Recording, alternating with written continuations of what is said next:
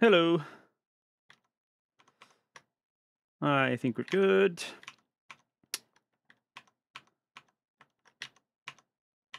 Yep. So here's an interesting thing. I thought that to boot macOS under Mini, I would under Mini from Mini chainload to chainload into macOS from Mini, and that I'd have to write more code to like load the kernel, as I thought I was missing some like relocation support and stuff like that. Oh, there's an echo. Oh, I think I have an extra connection that is dumb somewhere here. Probably. I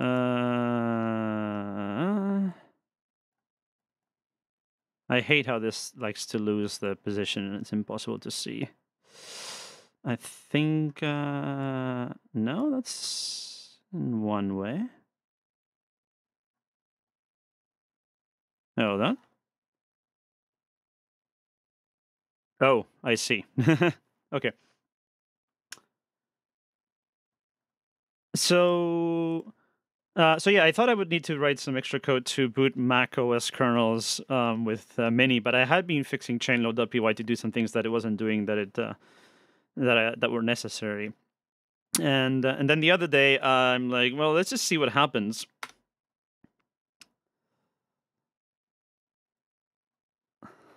And the answer is that it works, or at least it starts to work. So it fails later. But as you will see in a second, I do in fact get the macOS kernel doing something. It doesn't get to the desktop, but clearly it starts booting. So yeah, that part works. This is not the hypervisor. That's bare metal. Actually, I'm going to try with one CPU. See if that makes it any better. Also, I finally flashed the version of Mini that like has USB support, so I don't have to use the serial port anymore. Which also means I can do that. This is also, by the way, like an ancient macOS 11.2 beta to something version. So, oh, it might actually be working now. No, it crashed, but it did more. So let's see what happened actually. It seems like one CPU works better. What was the serial thing? I used to have serial 3. Let me use all these options again. It should help. Oh, I didn't. Yeah, you're right. I didn't update the title of the stream. Let me fix that. Thankfully, I can fix that in real time. 508.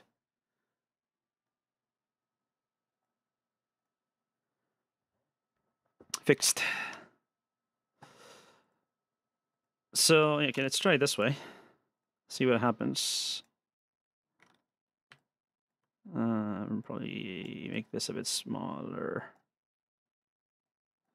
Since I'm doing serial, it shouldn't really need the console much more. Yeah, and get it on serial now. It's easier to read. Yeah, okay, so there's something broken with multicore, but it got pretty far. What, panicked here? Thunderbolt IP. Oh, is it because I disabled one of the USB things? Could be. Let's see. Oh, wait, hold on. Booting from the live FS. Oh, it's the sealed volume thing. Oh, okay. That's fine. Yeah. Okay, so it's a problem with my macOS install. Otherwise, it works. So, also there's an LSC bus error apparently, but then the actual panic is the live FS thing. Yeah, so I need to update macOS to fix that. Actually, probably reinstall macOS, and I need to update macOS anyway, but it kind of takes a while, so I don't know if I want to do that now while I write some code. Let's see, how do I want to do this?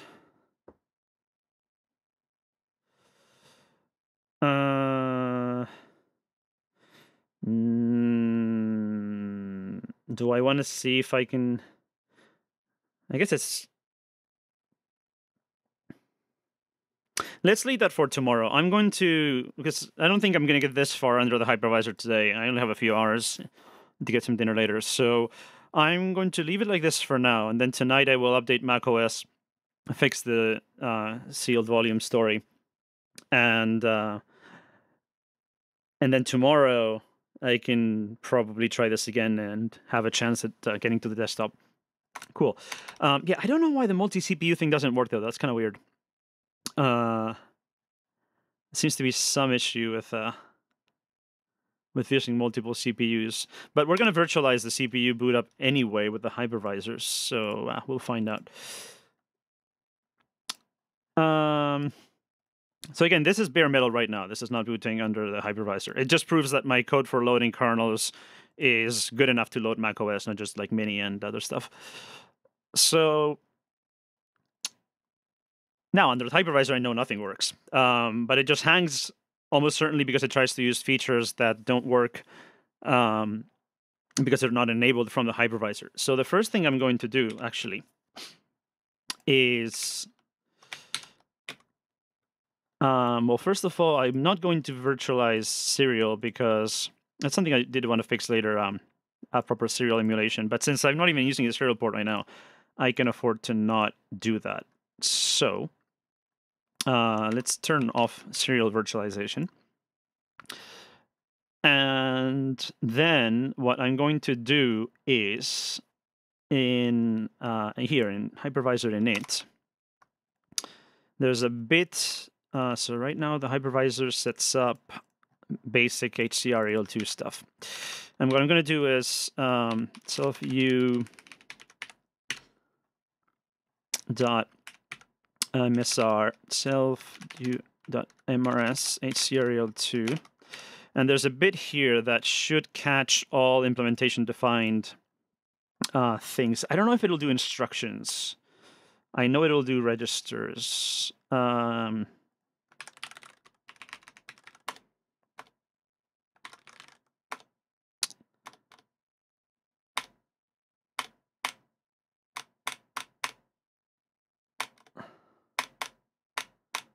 forgot what bit that was.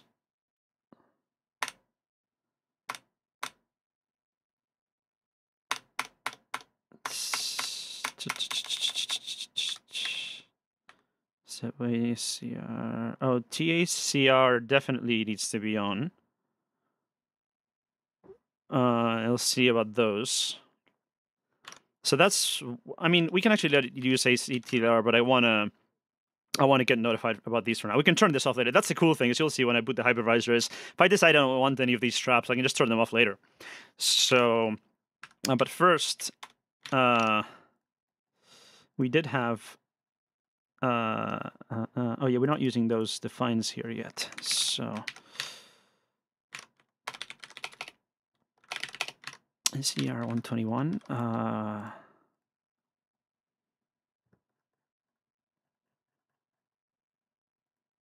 Yeah, I should just define these bits here, but it's too many of them right now. So just do it as a quick hack like this.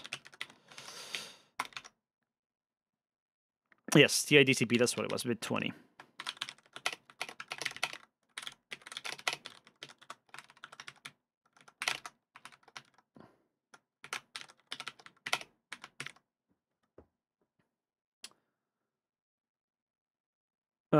Someone's asking about the kernel slide thing on Mako. Mako is the file format that like macOS uses for executables and stuff. So you can just Google that and you'll find how it works. But it's just an executable format like any other. Kernel slide thing, just Google ASLR and especially KASLR.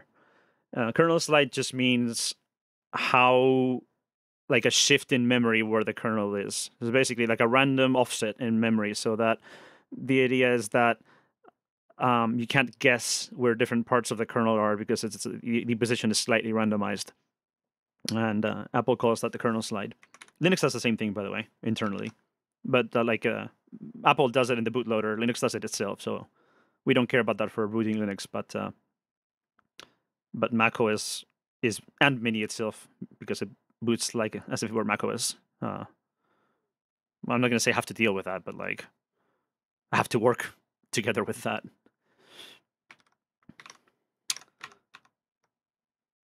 Okay, So the first thing I need to do here also is add support for setting the arguments like I did for chain loads. So basically this code right here, setting up boot args.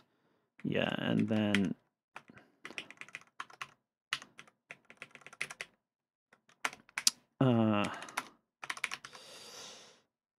actually this should really just be a function here. I think I do set self.tba. No, I don't actually. I should do that at the top. Init. And then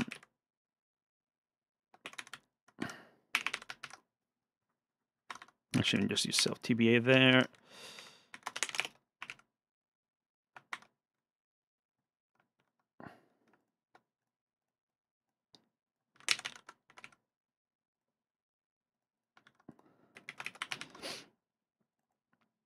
So that should be fine.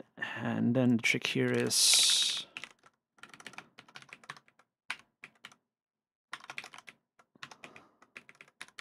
don't need that. Self-tba video display boot args to boot args, self-tba command line boot args, cool. And then in the run guest, just kind of copy and paste this stuff.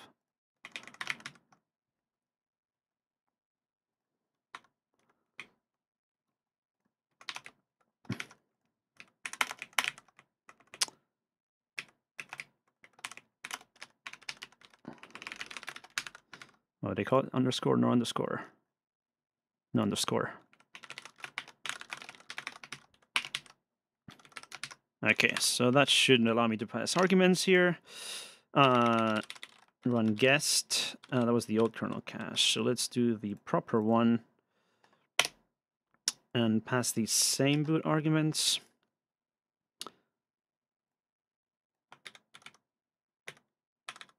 I don't think I'm going to get any video.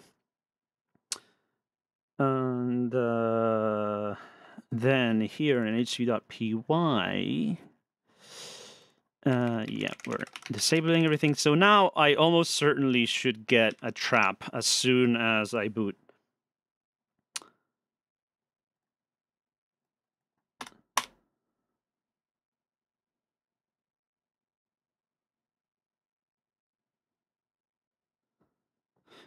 You know, half of the time it spent there was like Python calculating the checksum. I should optimize that code.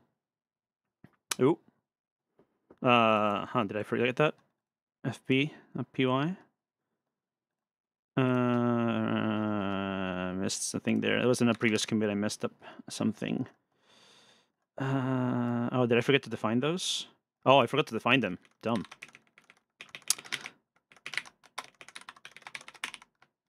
Yeah, PFP init d00. Yeah, sorry about that. I added a thing to clear the frame buffer and ooh. And forgot to define it. Proxy.h. Yeah, need these defines.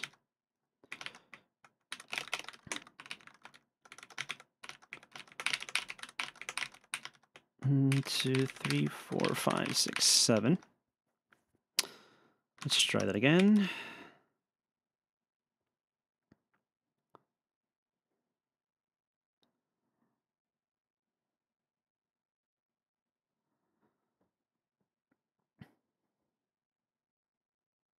Ooh. Oh, because that's not. No, it should. Oh no, yeah, that isn't supported yet. I do need to chain load the new version. Just chain load a regular mini. Ooh, interesting. Oh, now it works. Okay. Let's try running the guest. I think there is an auto-incrementing enum type. And I actually want to switch these to a proper enum type.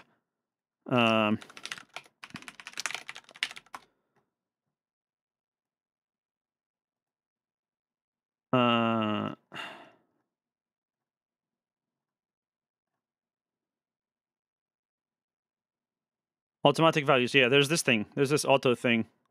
But you still have to write auto, which is a bit annoying.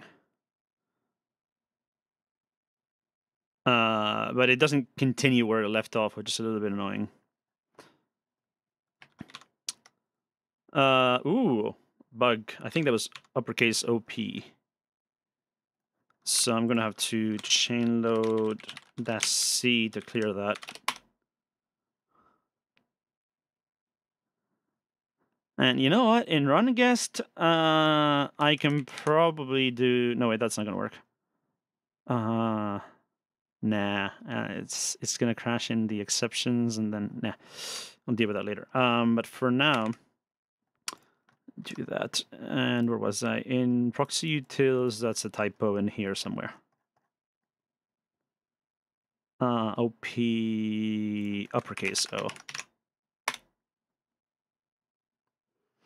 Why do I restore the logo? Yeah, because once we boot without the text, it's going to do the progress bar thing, and it would seem very silly to have the macOS progress bar under the Asahi Linux logo. There we go. I added that last night. So, let's see.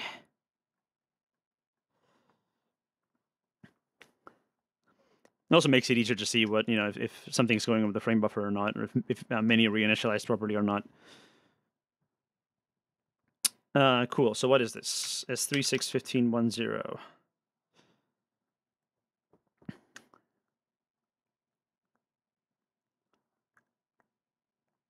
It's probably the one that Sven just mentioned.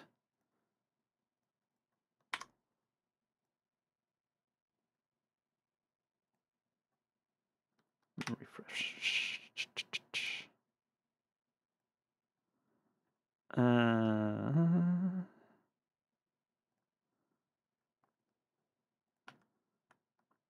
Yeah, SPR config EL1. So it's trying to enable the SPR stuff. So we're just going to skip that. And now it's trying to set the config. We're still going to skip that. And then it's trying to disable it. We're going to skip that. Now it's doing 3, 6, 15, 15, 12, 4. I really should add something to fix these in the disassemblies.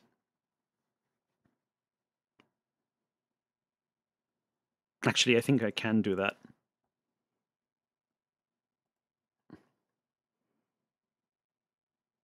I want to merge Sven's PR, but I asked for some cleanups, so maybe once we merge that, I'll fix that. This is reading from what now?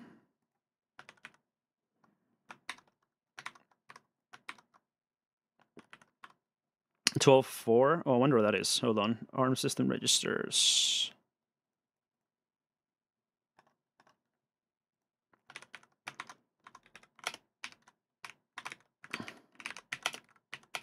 Oh, that's APSTS.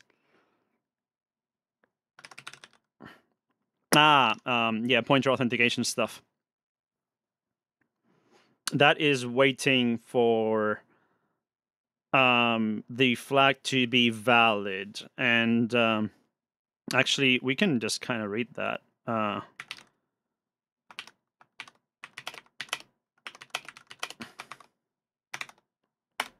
Yeah, that is set to 1, so I do have a context thing here, don't I? Yes, etx.reg0.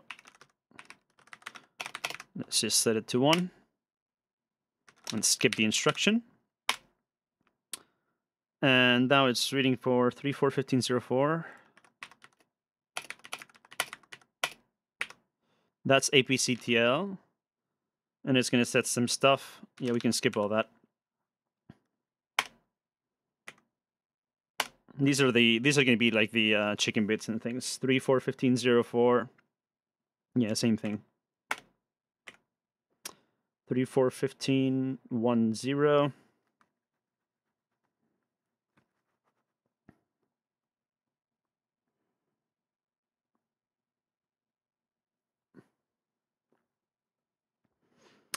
For 15.10, yeah, kernel keys. This is all current, like all that stuff. So honestly, this stuff we're just going to enable because there's no reason not to let it do pointer authentication in the guest.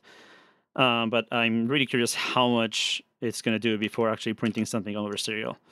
So let's skip that pointer auth thing, and then it does 301541. Yeah, now this is the HID register nonsense. So I was going to ton of that. Skip that. Skip that. Skip, yeah. 301550. Yeah, skip that. 1510.1. Yeah, skip that. And 10.1. Yeah, skip those. I know this is all chicken bit nonsense. 15.1.2. Yeah. That's EHID 20. Yeah, skip that. 50. Yeah, another HID. 3015. Yeah, 3415. Sorry, 341550 is what? Oh, I don't know what that is.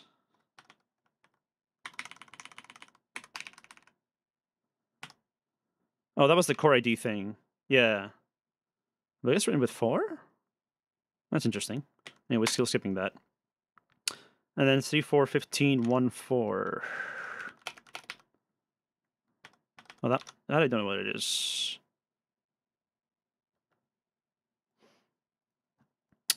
Uh, 341514 is not guarded execution stuff. Oh, interesting. I wonder what this is.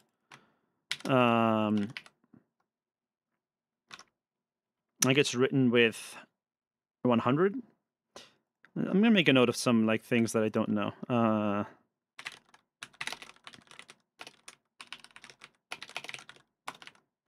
Cool. Let's put that one there.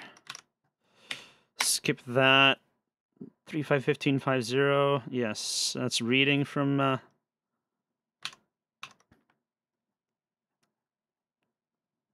Yeah, that one. We don't know what that is. Skip. 351550. Yeah, it's clearing some bits there. And then 341504. IPCTL, yeah. It reads that. And then from 1504, yeah, it's testing for something there. ACTLR, yeah, we're trapping those, as we said. Skip that.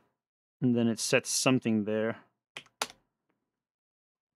3415.10.6. So there's a lot of stuff here that we're just going to end up turning on because we're going to need it. But I wonder how. Oh, interesting. I wonder what that is.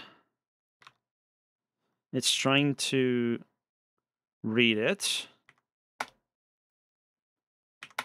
Oh, no, it's 15.10.6, 8. I wonder what that is. Almost looks like a counter of sorts.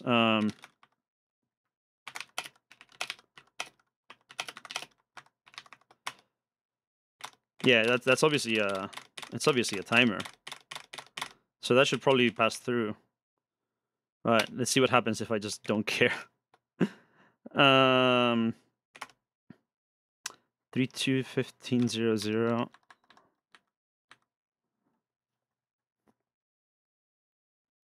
Oh, the PMC. Yeah, it's initializing PMCs and stuff. Let's skip all that. 3115. I'm pretty sure this is all PMC stuff. 311510. Yeah, PMCR. 311500. Yeah, PMCRs. Oh. And then it stopped. That's interesting. Anything on the video? Nope. Okay, so if we skip everything, it just dies. But that's also not terribly surprising because maybe some pointer auth things are involved there.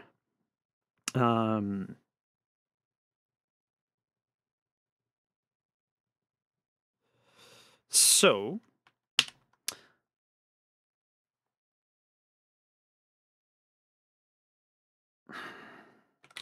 let's kill that. And I'm going to write some code to actually emulate all those by just passing them through and see how far we get. And I can do that in Python. So here in h3.py, the exception handling is handled exception.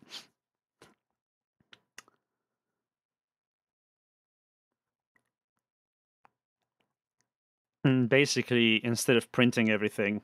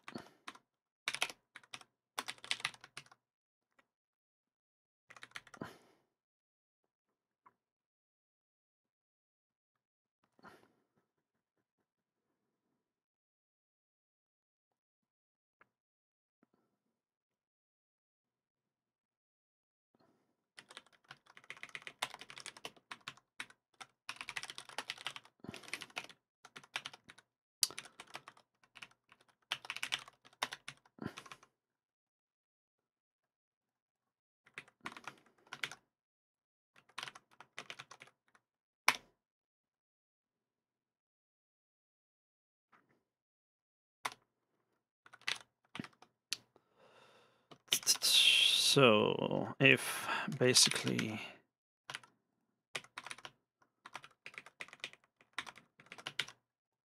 the same thing as that, it's basically going to be just copy and pasting this without actually doing.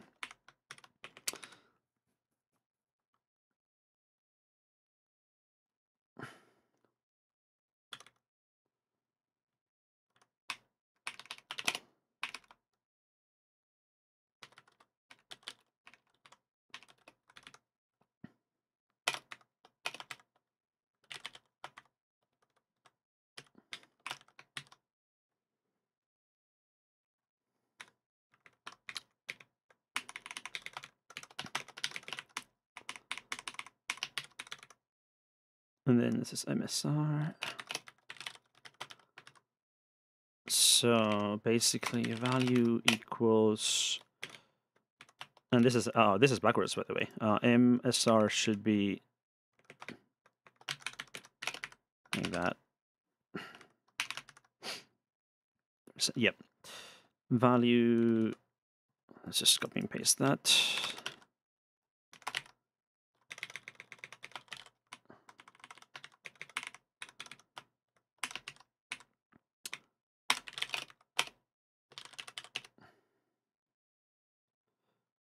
Sorry.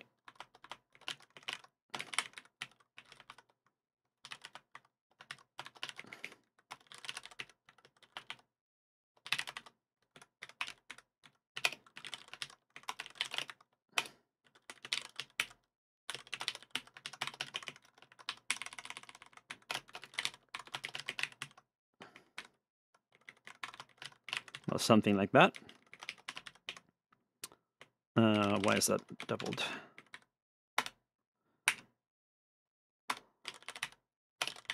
And in principle, we just handle everything until it crashes at least. So let's see what happens if we just pass through every single implementation defined thing. Though I bet I know why it crashed, though. It possibly is the a guarded execution instruction thing. So actually in here, there was also the HACR EL2. And everything but bit 20 is actually kind of something I want to support there. So I know that some of the guarded execution stuff was data HA, was it? Yeah, this thing. So for example, 361510. Yeah, this, for example. These bits, and then 361512, 1516 are probably in here. So other than bit 20 here, I'm going to set all the lower bits from 19 down to 0 just to see what happens. Not happened here. HV.py.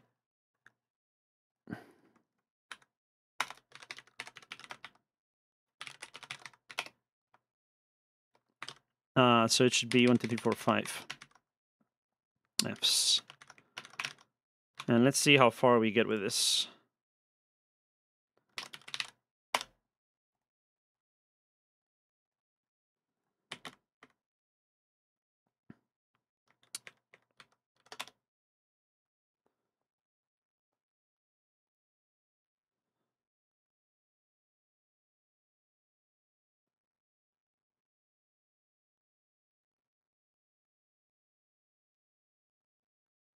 Huh?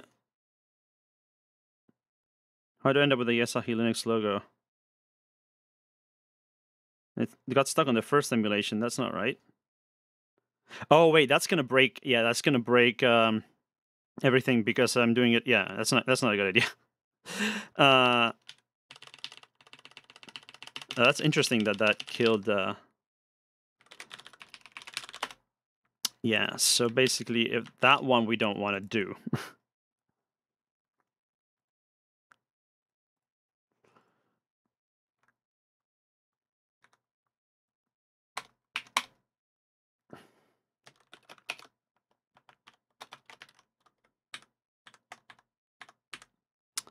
I'm gonna give names to these later, but.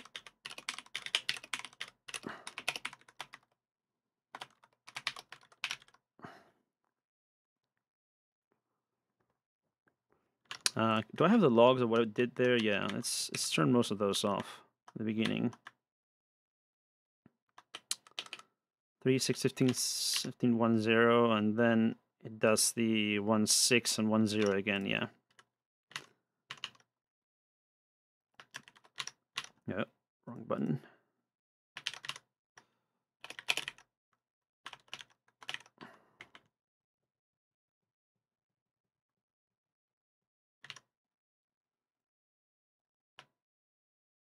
One 5, 1, 6.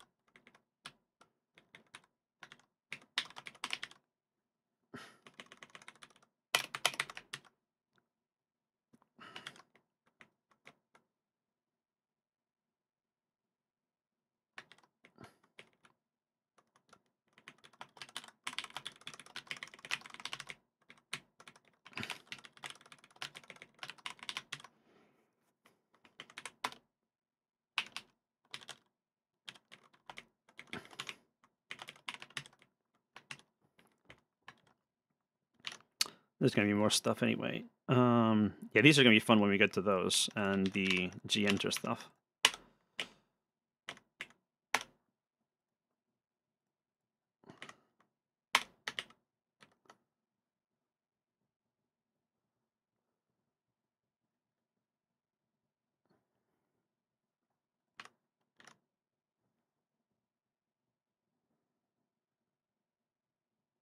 No, something's weird here.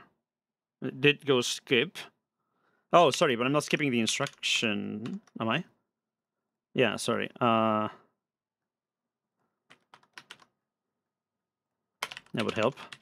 But it still should not be... It still shouldn't be actually crashing. Oh, sorry, because I'm not writing this. Yeah, I'm dumb. Hold on. What I want to do actually is not handle the exception. Let's call this one.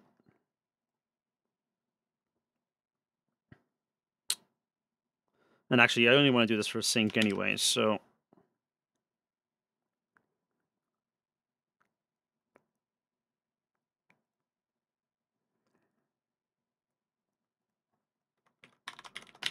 Yeah, basically, if code equals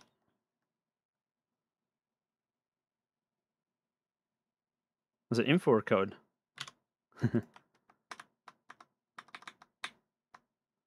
Sync, yeah.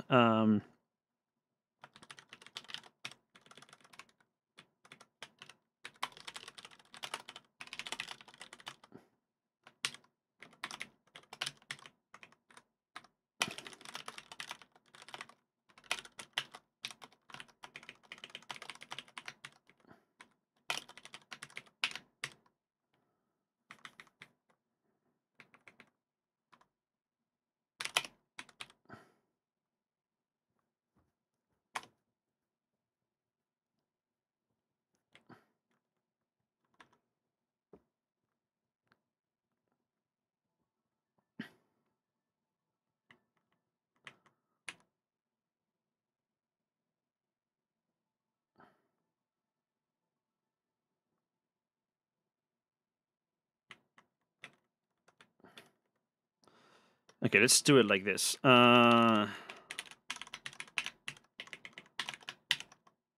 handle exception. We'll do this as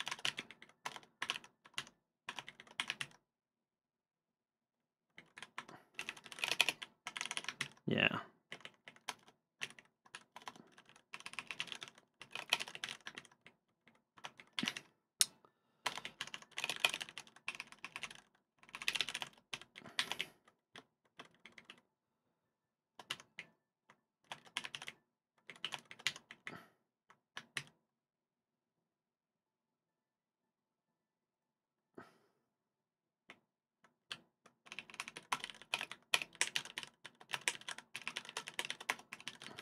Something like that.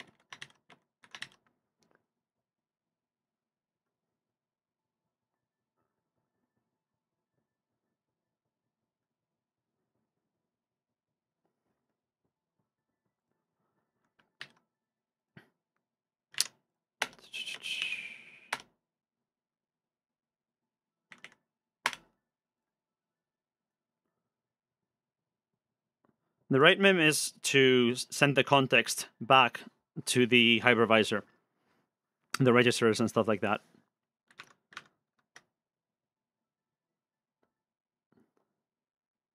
Exiting hypervisor? Why? Oh, done? Oh, not exit guess, sorry. I need a handled. I'm dumb.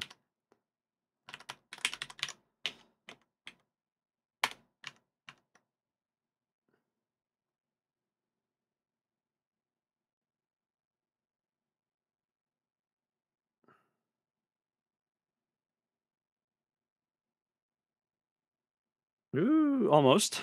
63 is not a valid ESREC.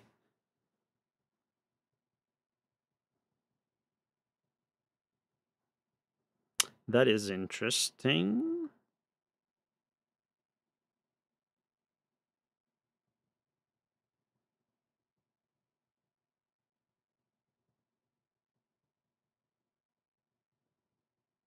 Hmm.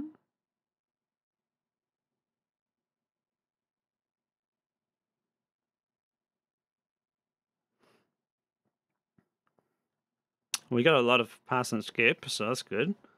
And now what?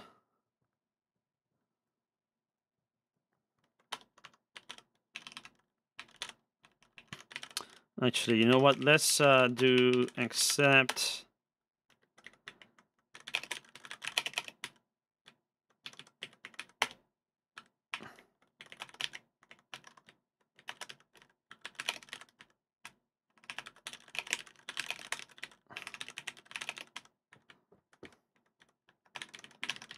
What was it? Print type that.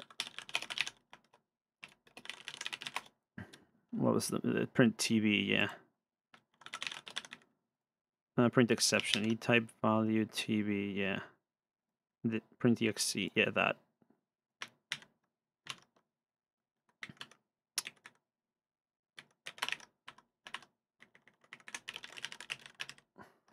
So at least we get a shell when this happens. Okay.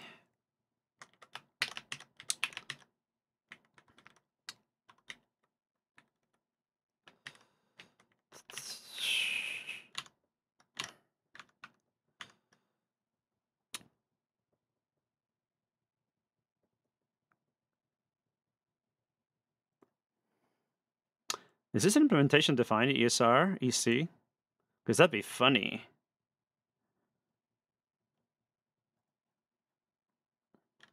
'63 looks very implementation defined to me.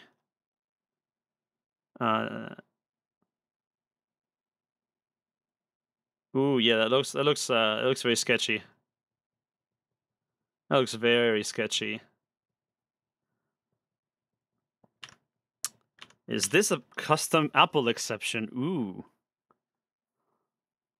Maybe it's one of those custom Apple instructions that triggers this.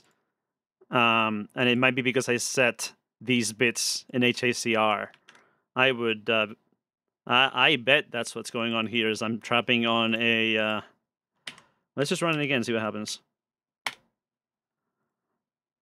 Now that I have the exception handling.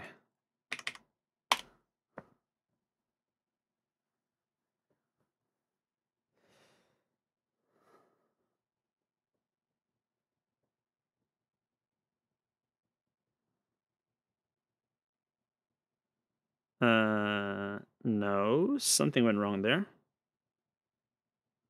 Something went wrong there.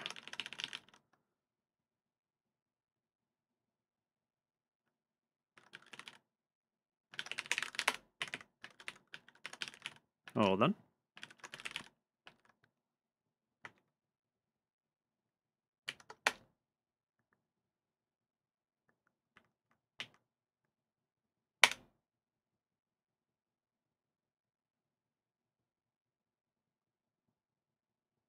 Oh, right, yeah, the reason why I'm getting Yasaki Linux logo is because I'm using chainload-c, and that doesn't do the proper shutdown.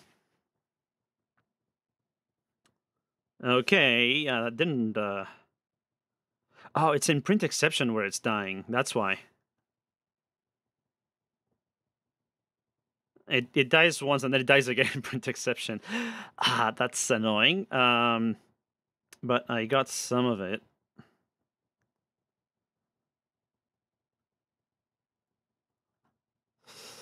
Okay.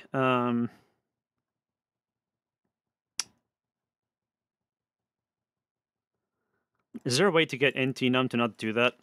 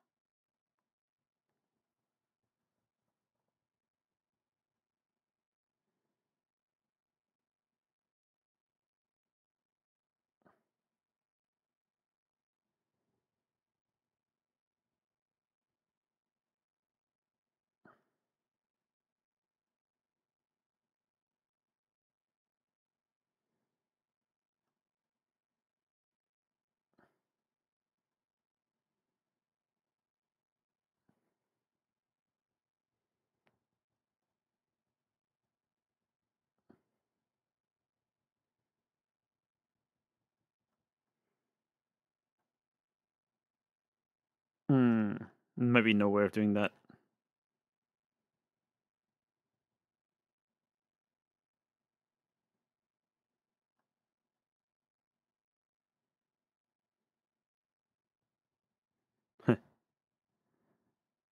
Time period.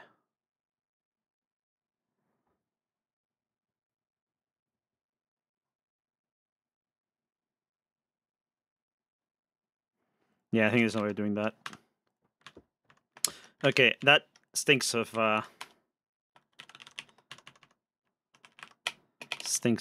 apples, so let's just add that. Actually, you know what? Chainload needs that FB shutdown thing, but I'll add it later.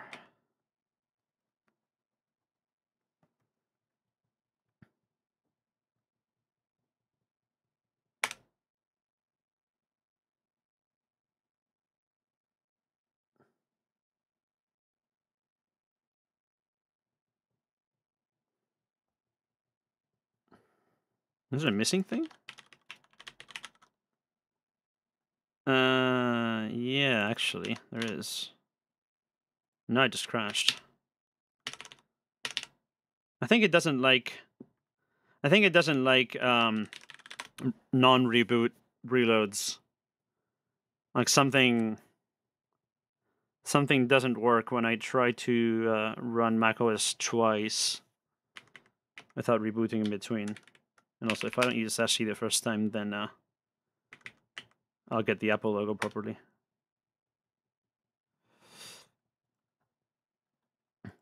Look at the code.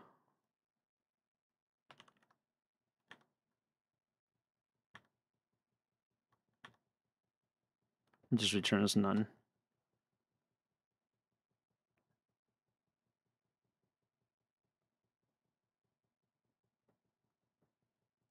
Okay. AIDR. Why did that trap? Interesting. So maybe when you use the HACR bits. Wait, AIDR? That's interesting. Isn't that standard? Oh no, it is auxiliary, yeah.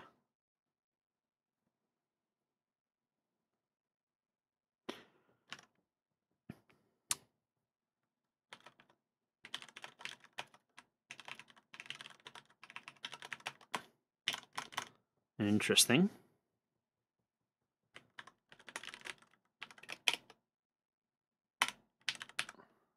Let's just give it. Okay, and then it still dies.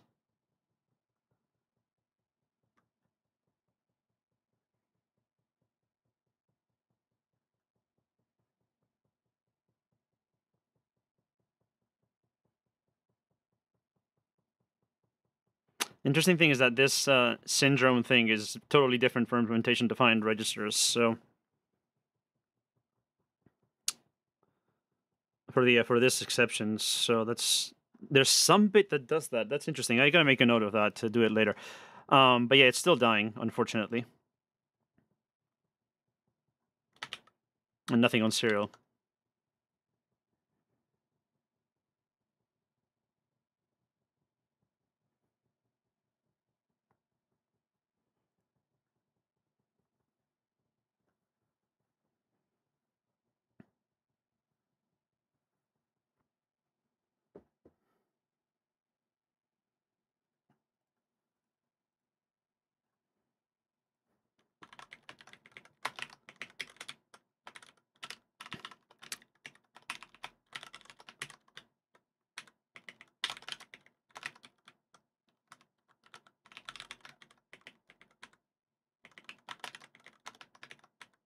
Actually, we can just do this.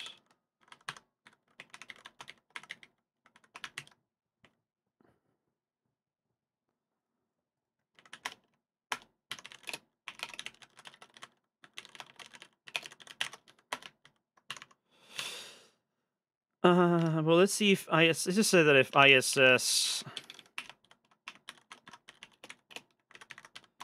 then we do that, and I can probably just get the instruction from proxy utils.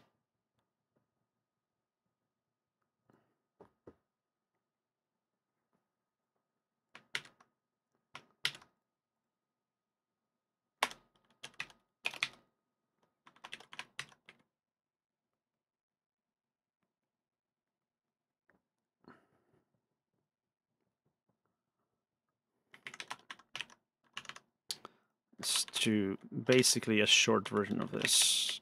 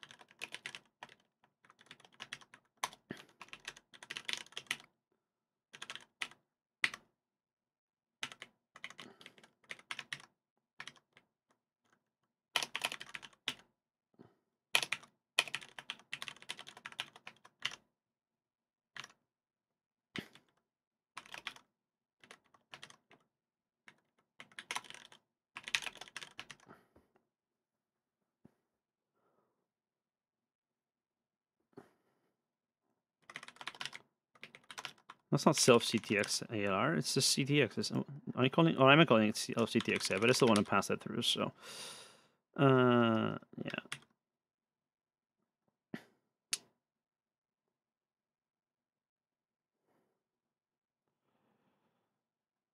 Yeah, pass is just passing through. And to be honest, a bunch of these should probably be in skip anyway. Like, what is this actually? Is this a dying one? Actually, do I print pass before or after doing the thing? Hold on.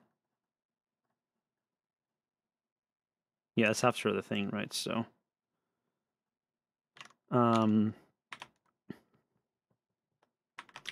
actually, oh, that's after setting. It might, yeah, it might be dying.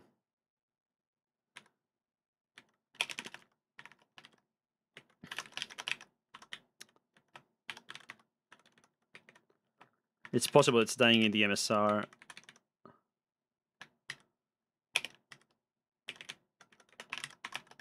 And then here, same thing. Let's do it like this.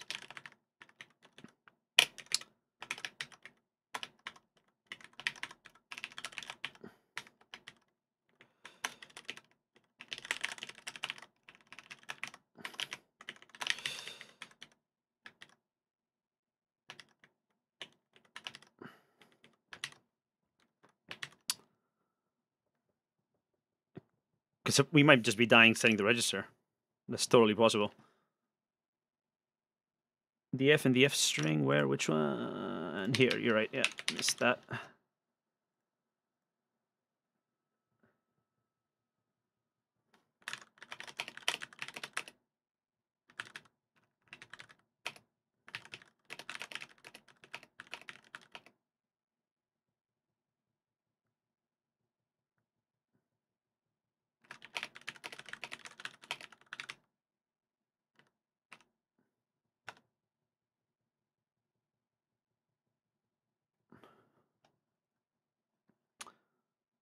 Yeah, you're right.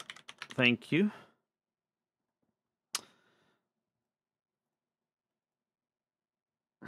Those are the last ones. Which ones? I think these are fine.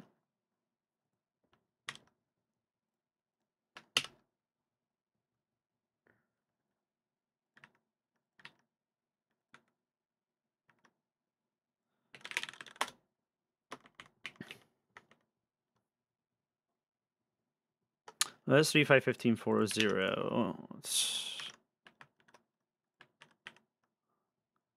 Yeah, honestly, this should also go away. This is gonna screw things up, isn't it? This is Apple ACC CFG.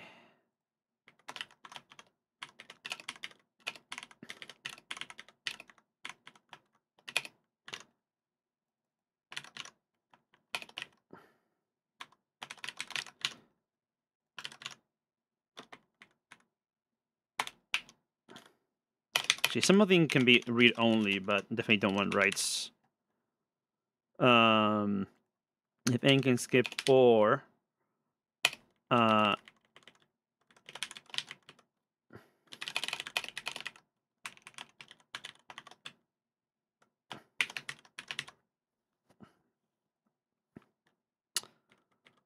so that and sick override, I definitely also don't want it to be messing with 351550. And ACC override 51560.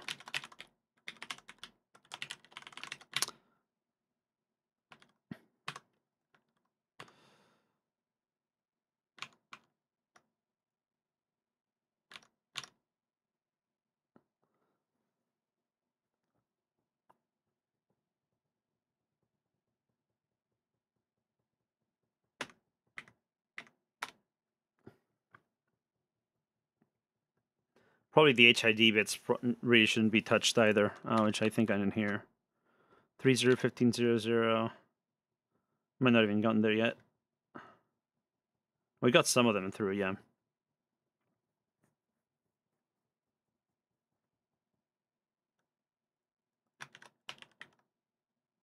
That's APCTL.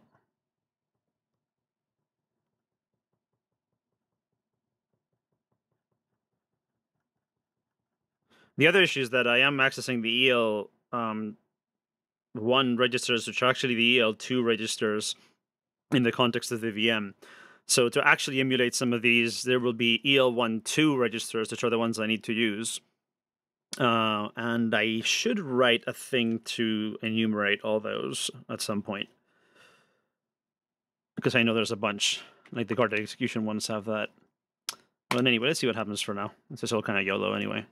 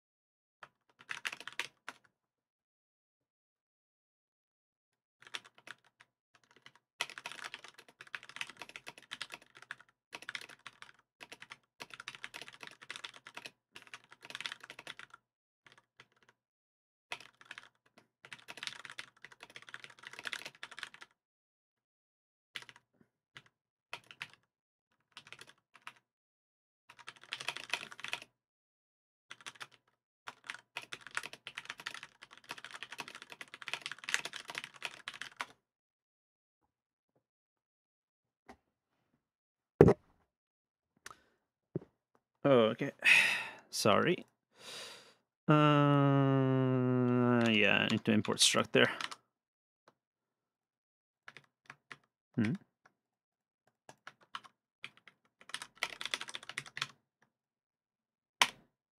Well, I can deal with that anyway. Let's just do that. Okay, so that is indeed... Oh, no, that is skipping, and it's fine. So it is dying somewhere. We don't know where. Interesting, and nothing on serial either. I wonder if it's one of those undefined instructions. I want to know if those trap with those HACR bits, actually.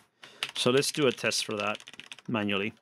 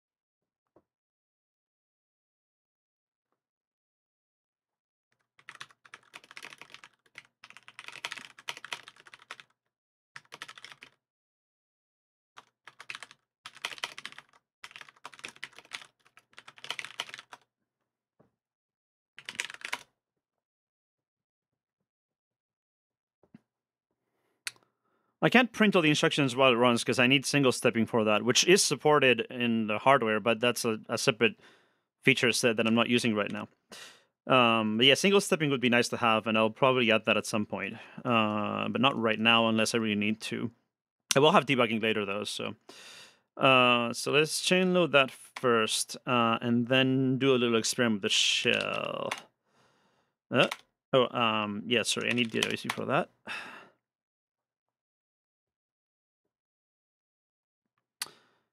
So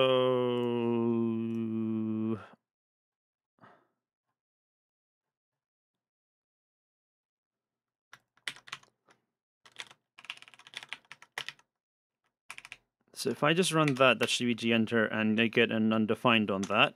20 EL2, yeah, and I think you typoed that 2014-20 and 2014-00, I think it was.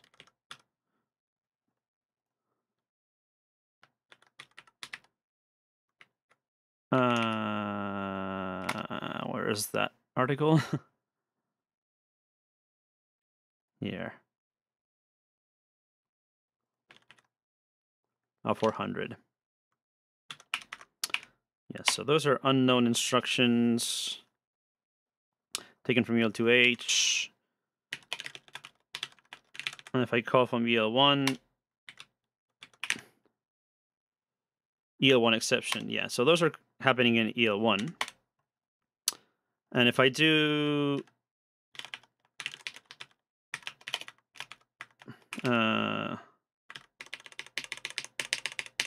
let's try to trap everything. No. Okay, yeah, so that's not going to work, is it? That's kind of annoying. I really want to trap these.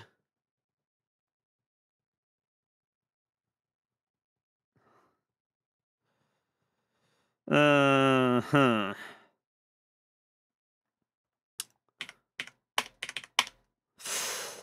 This is going to be really annoying.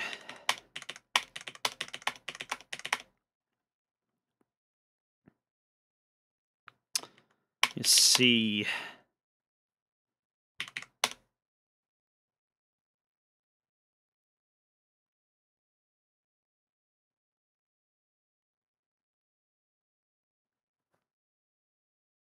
Oh, I have an idea.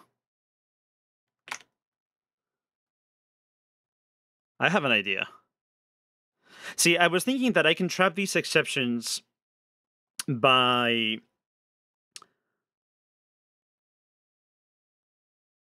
oh no, wait, no, that doesn't work. I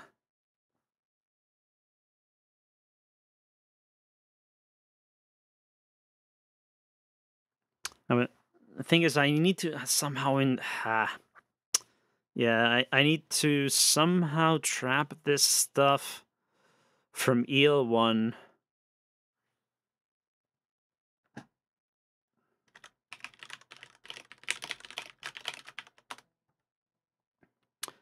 I mean, there's got to be some stupid bit that disables this and makes it trap, probably, but we don't know what it is. Which is rather annoying. No, a trap means that when the guest tries to do something, the hypervisor runs instead. The problem is that these instructions have to be enabled to work, and I want to be able to emulate them.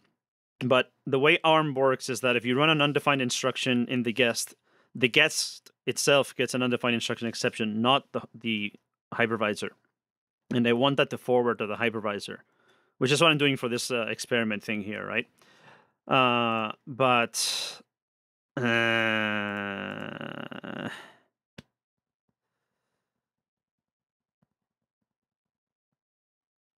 I don't think there's anything in the architectural definitions that will do that.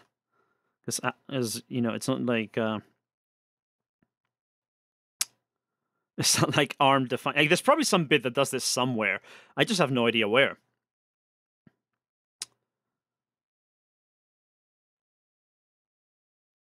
I would expect it to be in HACR or 0, but I just said that all once, and it still didn't help. So.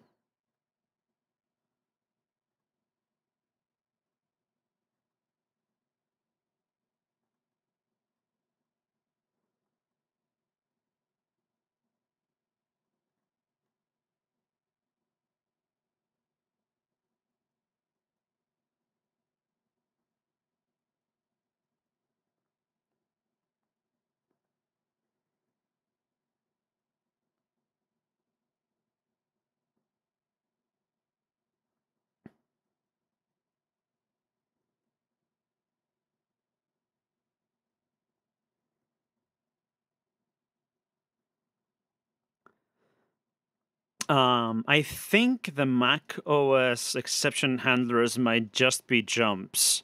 And if they are, I can probably fairly easily emulate them.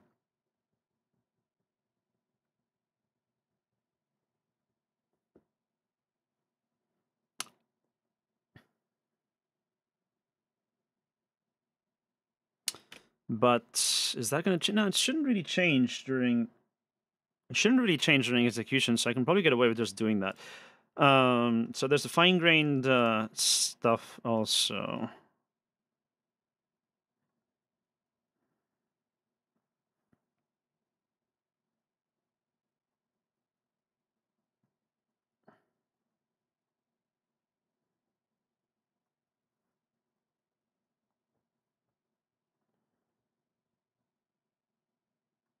I mean, it basically wants TGE or something like that, but this changes a million things, so this is not actually... this breaks EL1, basically, so... if only I read that bit did only what the name says. That'd be very convenient. Cache maintenance...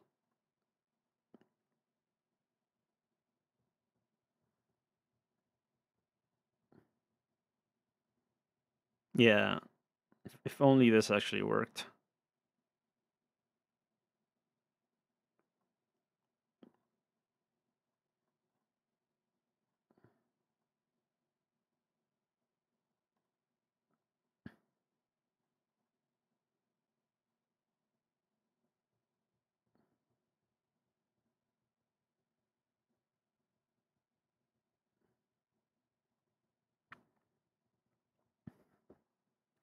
I mean, I can probably enable guarded execution in Mini anyway, eventually.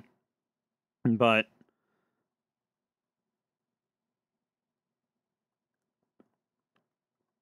we'll probably figure out things, some bit to fix this at some point. But right now, it's more useful to be able to get these exceptions anyway.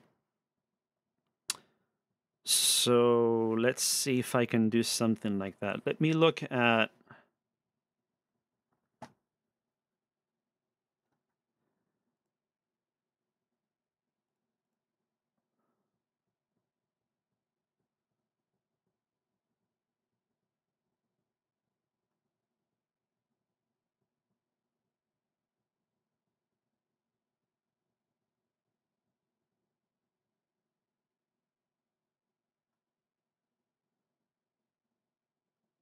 Now, you can travel a lot of random things. It's interesting.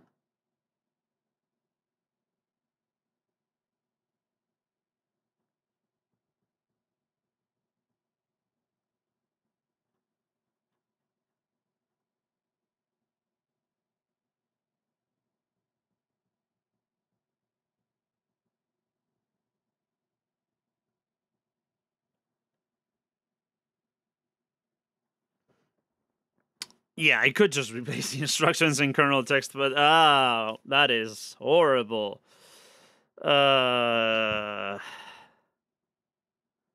I could do that. Oh man, that is kind of horrible, isn't it?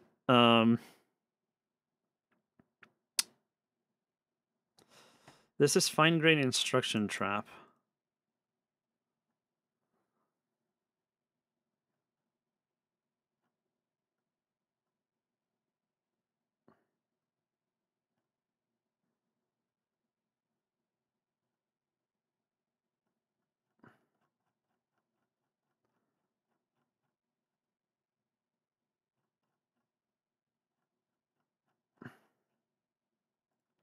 I don't think there's anything here.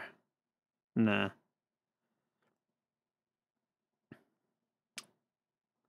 And this is like the debug stuff. Okay, let me do a quick search on the find.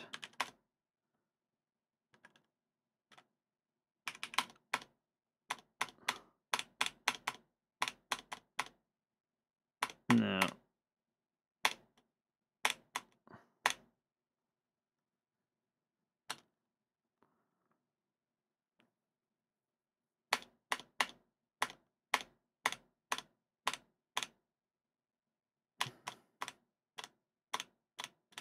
No.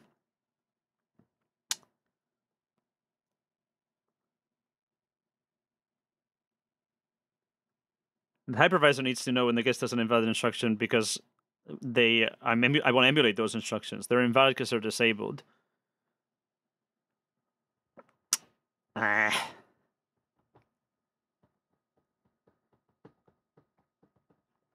How many bits do I get in HVC to tell me what instruction it was?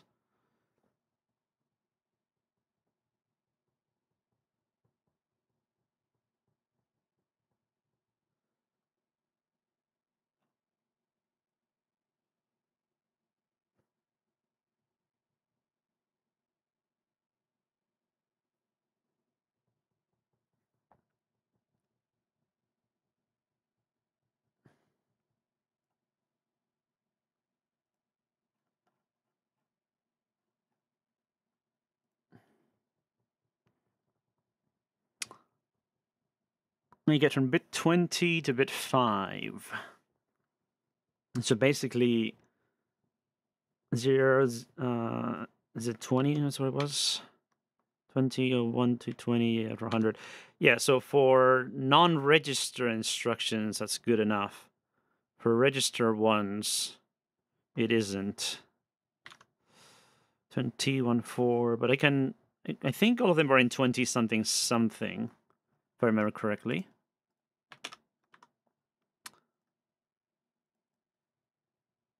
Yeah, they're on 20. It's 21 4. It's 20 to 21 something. So, I need.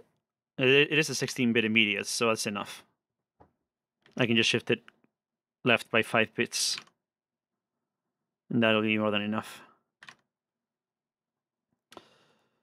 Oh, that is terrible. But I guess there's no other way right now, isn't there?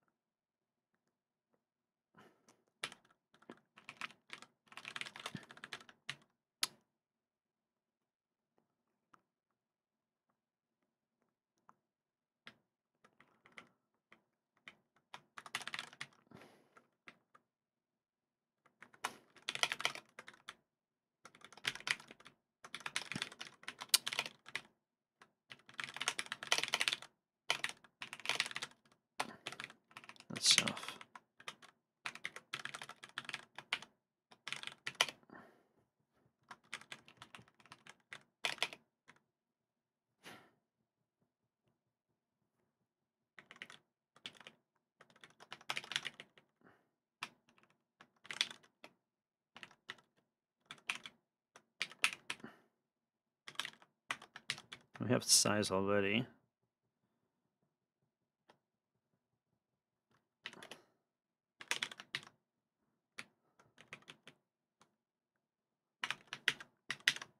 Okay.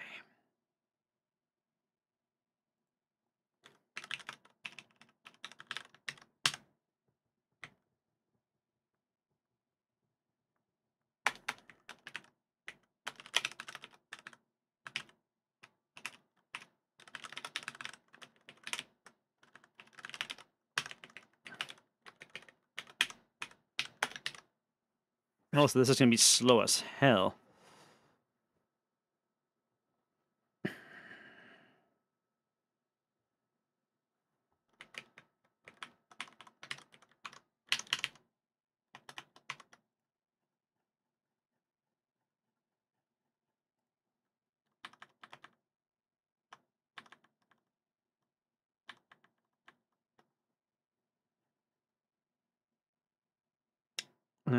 It's text exec, I guess. Oh, pre-linked text or text exec, actually? Probably both. Probably everything text.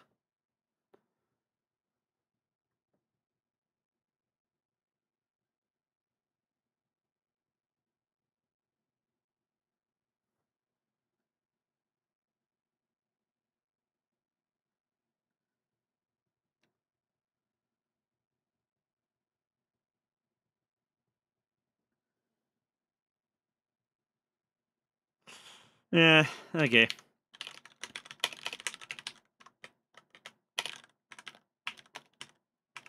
It's like main. Okay.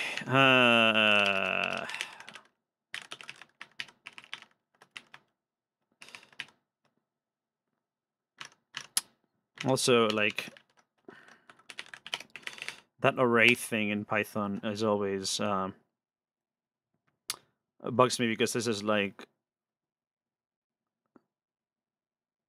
you can't change the endianness, so I can use this, but it won't work in big endian hosts. But it's probably faster, so let's do it like that. I hate this.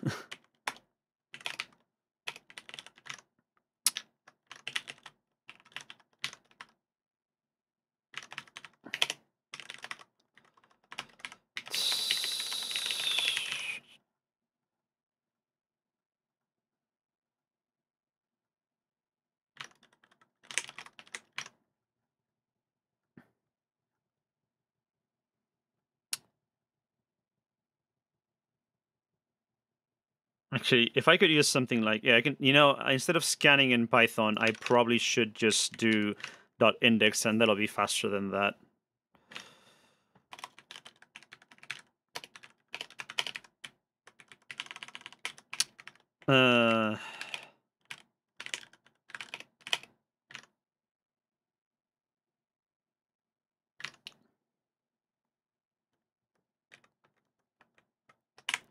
Actually, no, I can cheat. Actually, I can use shorts and then look for that only, and that's gonna be the high bits. So if index and 3, I want to look at the low bits only. So if index and 3 does not equal 2, continue. Hopefully not too many false hits there. Can I? Whoa, sorry. Can I look for? Oh, that's gonna be an O n squared, isn't it? Ugh.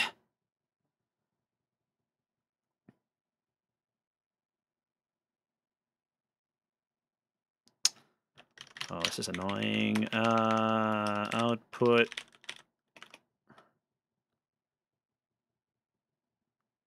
Okay, let's do it like that. Output that. Well, A index 20 and 3 0. Continue, not continue.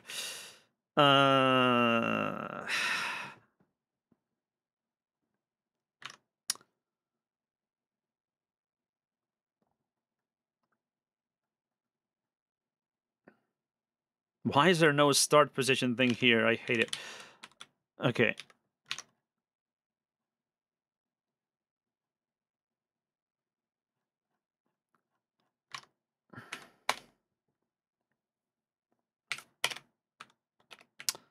Okay, so let's do block equals a to the index. Everything index plus 2. It's plus 1, sorry. And also, this is not the address. These are, yeah, so these are, I think the kind one doesn't equal 1, so we need to look at the, yeah, the second one for everyone. So block A, index A, look at after that, and then just put that in and continue. Otherwise,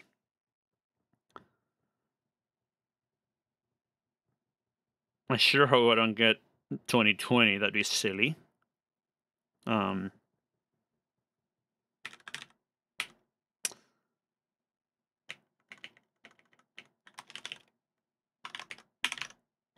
Yeah, so then we do block. This does support that stuff, right? Hopefully. Hold on. Let me just double check that this does the right thing. Array.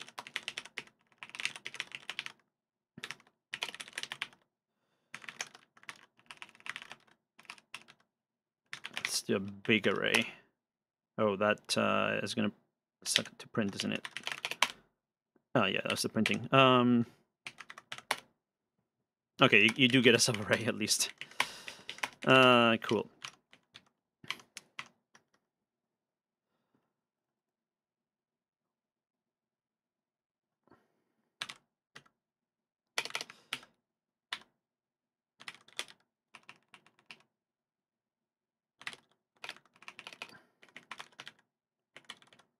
Let's do it like this. Equals 1. Then the instruction is in the block. Let's just call it the opcode. And then block index. So what I need is HVC, which is D4 0000 02. 5 bits up. And then that should be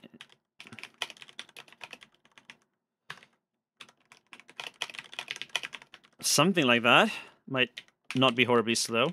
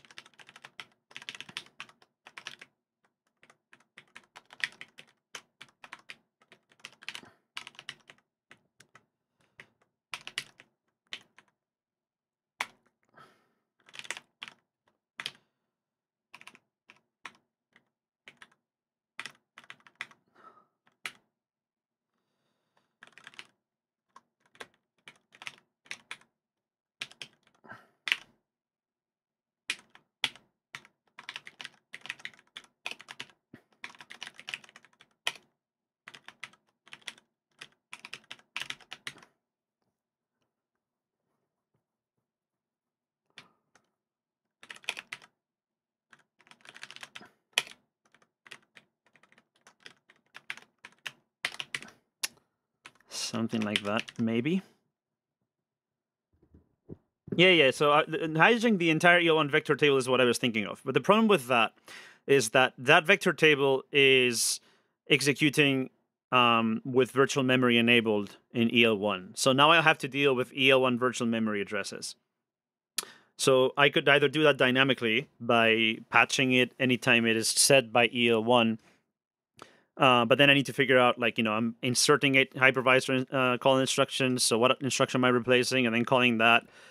And it also means a lot more hypervisor breaks because it'll get called for every random thing, including, like all page faults in the guest and stuff. So, and for setting it to a new address instead of the one set by macOS, then the issue is that needs to be mapped. So it depends on the page tables for macOS, which I don't directly control. So I mean, I'm sure I could find some place to put it and make it work, but it's like none of these are, you know, a perfect solution, basically. So let's try this way.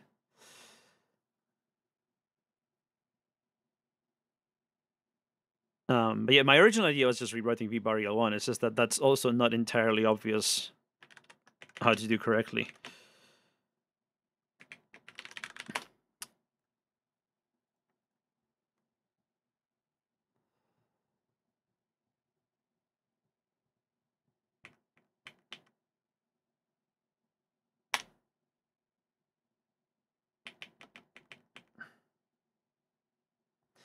So let's see if this thing works. That did not work.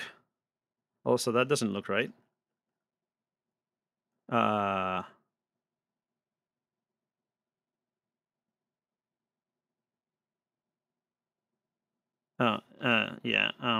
that's not what I want. Okay, I guess we'll do it like this.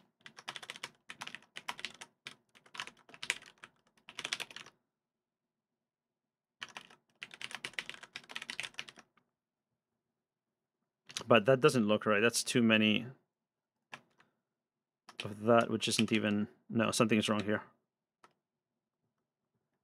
And then also I messed this up. What I actually want to do here is not data to bytes. It's... and it will just be 2 bytes. And done, return that.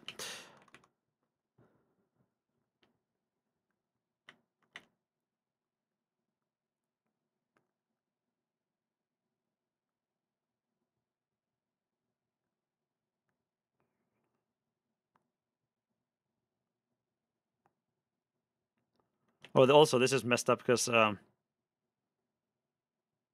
that's not right. Because of the... there's going to be an offset issue.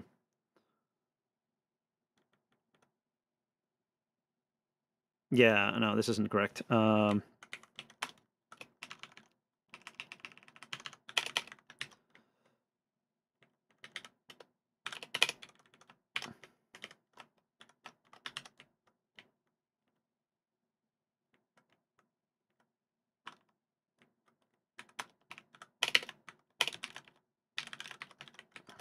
Actually, just plus IDX, right?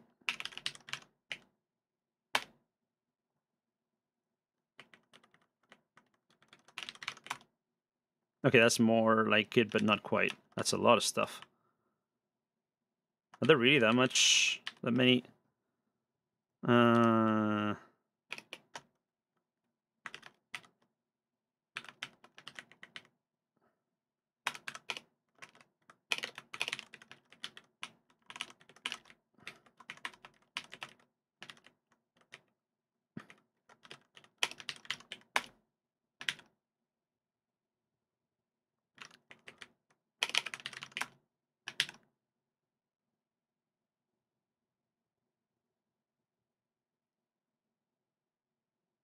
P times 2. P minus 1 times 2, sorry. Ugh. That doesn't quite look right.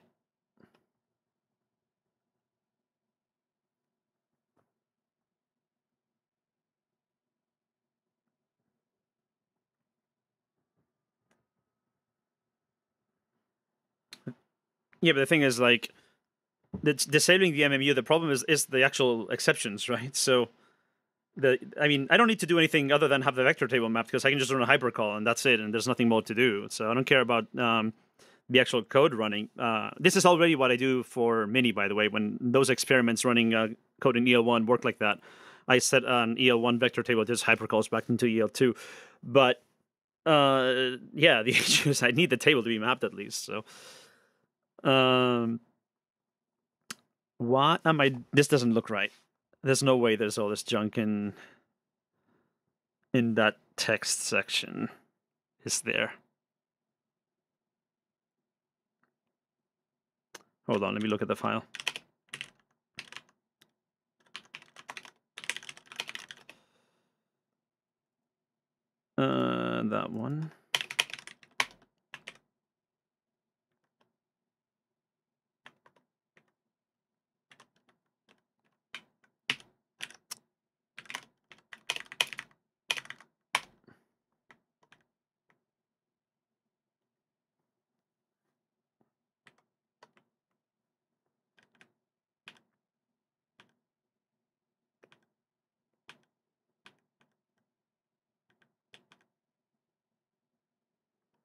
don't know what the offsets there are, but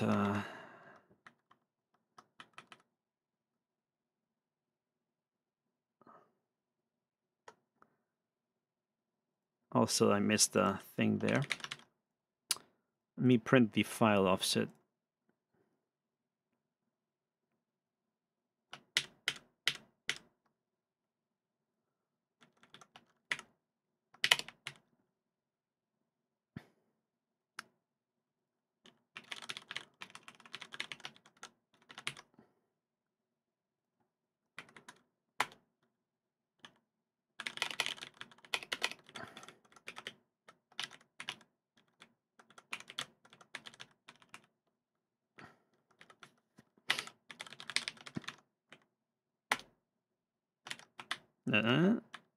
That's not right.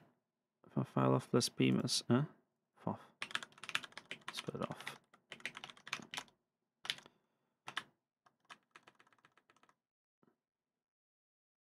Wait, what is that? Text. That doesn't look right. 464? No, those are the headers and stuff. I don't need that. Also, that's wrong. That's not the right alignment. 2000?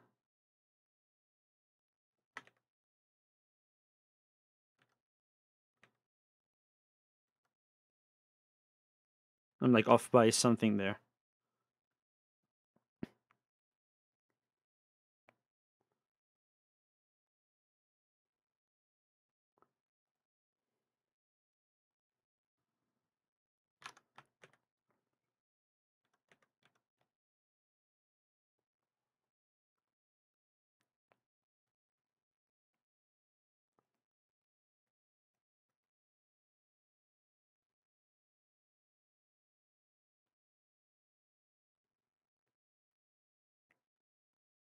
Oh, wait, hold on.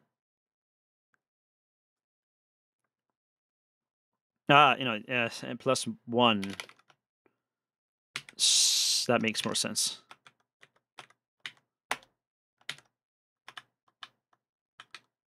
Still getting lots of false positives, I think. Let's see. 430. That's still not right.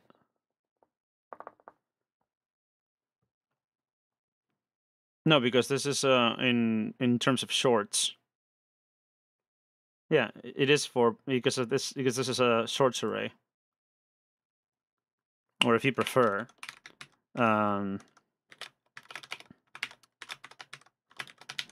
which actually makes sense, and then it would be p minus 2.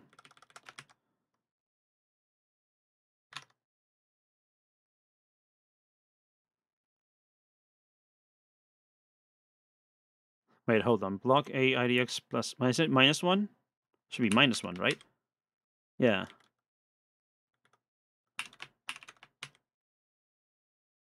Wait, no, plus 1, sorry, because it goes to, yeah. I think I'm just making a lot of dumb mistakes here.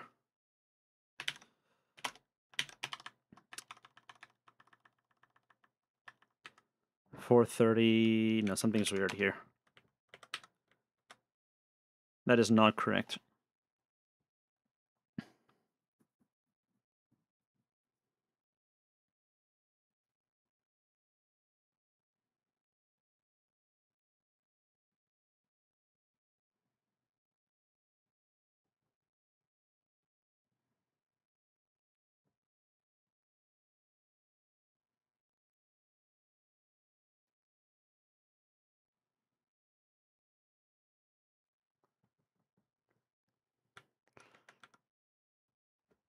So they cut this after the instruction. That's okay.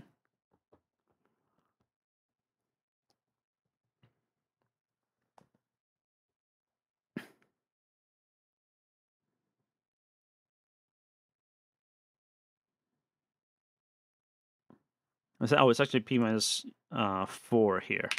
That's why.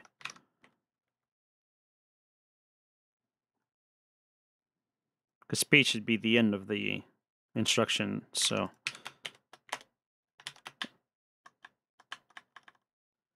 Still 42E. That's still wrong, though. 40E is not a line, so why is it printing? P and 3 equals 2, and there's P minus 4, so Y. Oh, because this is the end, sorry. Yeah, okay, that makes sense. 3 equals 0, because I'm already adding the end. Okay. Okay. This makes a lot more sense now. Getting there. Okay. Nothing in text, and then pre-linked text. These are interesting. 13, 13364. Did have a D binary. I can just do this real ugly.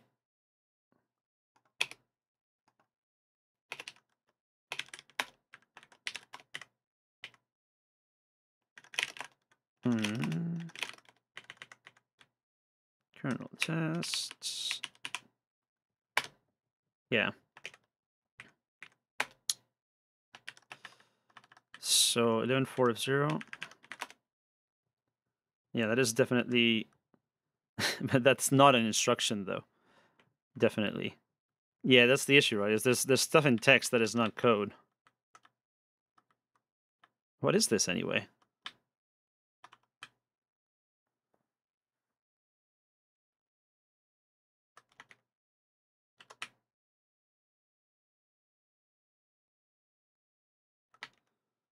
Yeah, I don't know what most of this is, but then starting here, this is probably real code.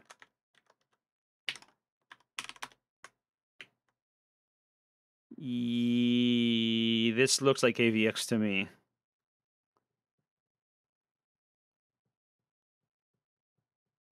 Yeah.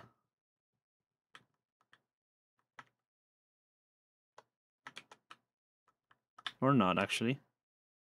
Maybe not. Maybe it's just a table.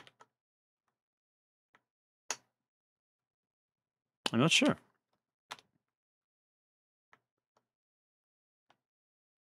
Is it just text.exec what I need? Still, though, this is weird.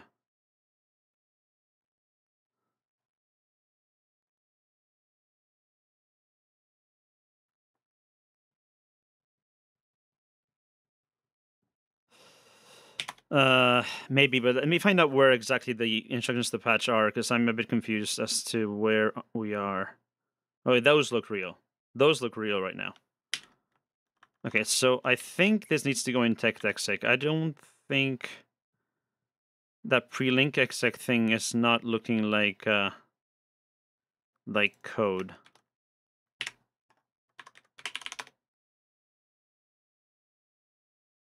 Yeah, no, that's not code. But text.exec, though. See here, starting here, this is code. Yeah, see, that's code. But this probably isn't code.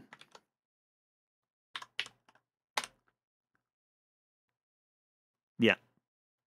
No, it is code. Interesting.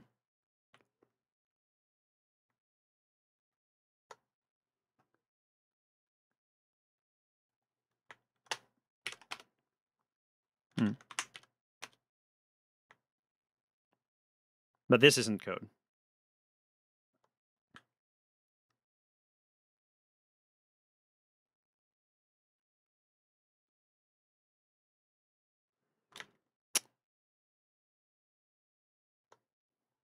So it's like there's a bunch of stuff at the beginning of text.exec.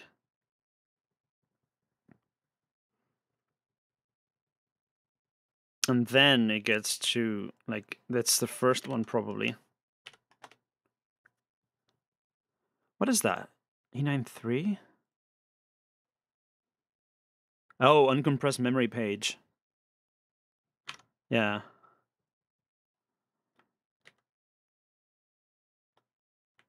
And then I kind of extend the compressed one too around there. That's interesting that I didn't see it. E93?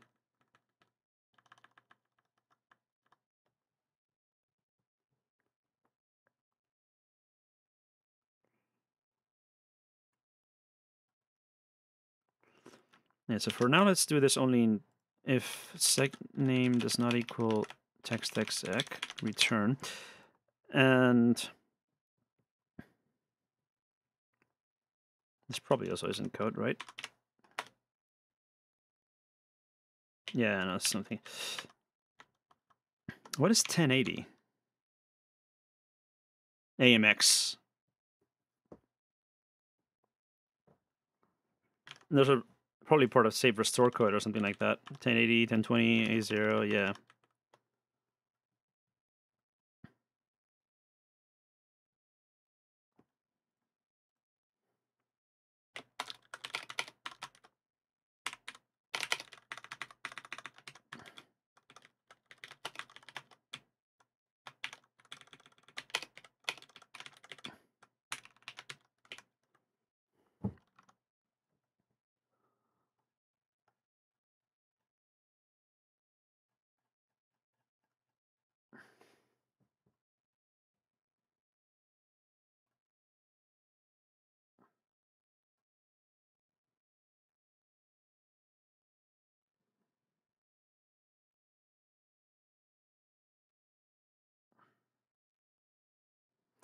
I'm not convinced this is the best approach at this point, as I thought if I only had code in here, this would work, but it seems there's data in the text section, and I might go back to the vectors idea. But maybe for now I can just cheat.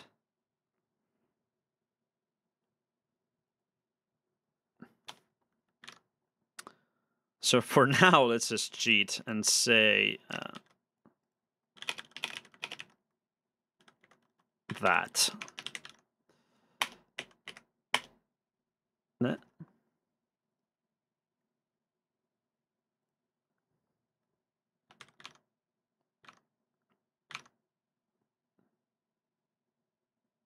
Oh,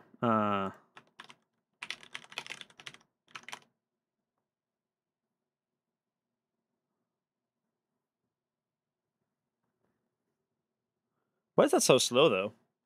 Those were super slow. It should be very fast to do those searches.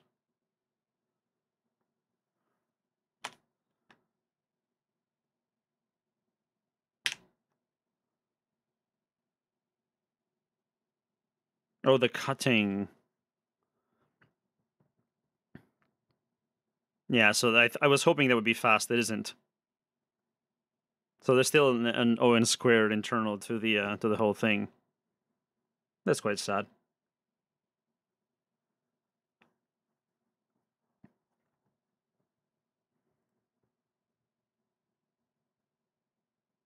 Well, whatever. It'll work for now. It's just slow.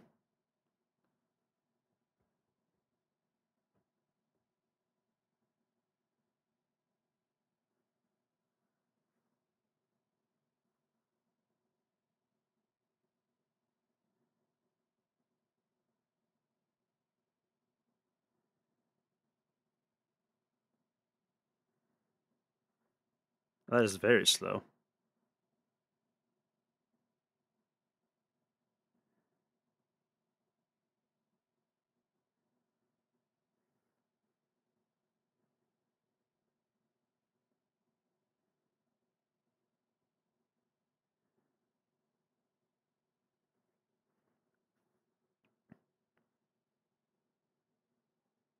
This is very slow. I think I'm going to end up switching to the V-bar hook idea.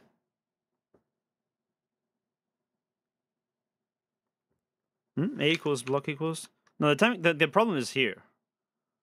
The problem is that this is not like sharing memory or anything, as I was hoping it might.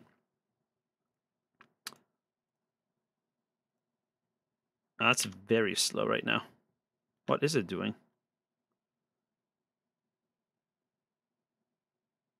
It's just taking forever. Yeah, it's just doing that. Why did you not have a search starting from a point?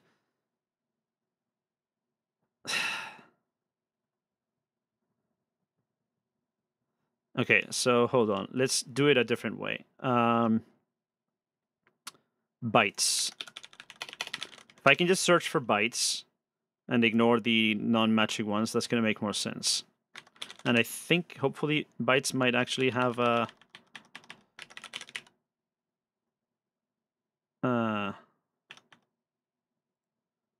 Bytes, fine. Yeah, start in. Okay. Yeah, that's going to make more sense. So we're not going to use the array thing.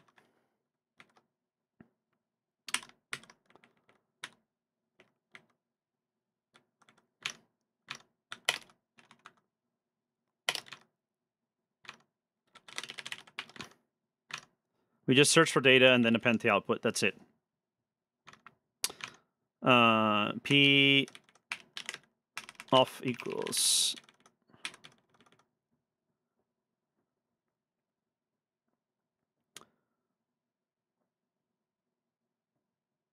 Well, actually, no. What we're going to do, since it makes a lot more sense, is use both, and that way this is a lot easier.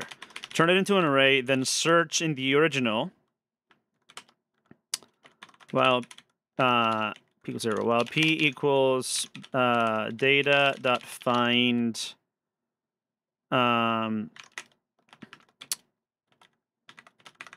search for 2000, starting at p.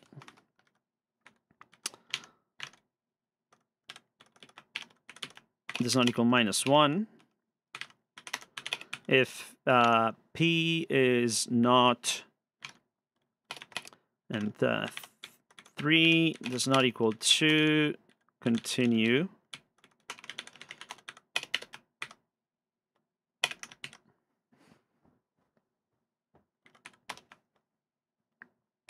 And then just do a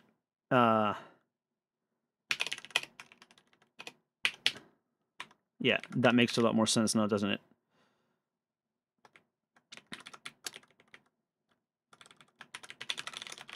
This makes a lot more sense.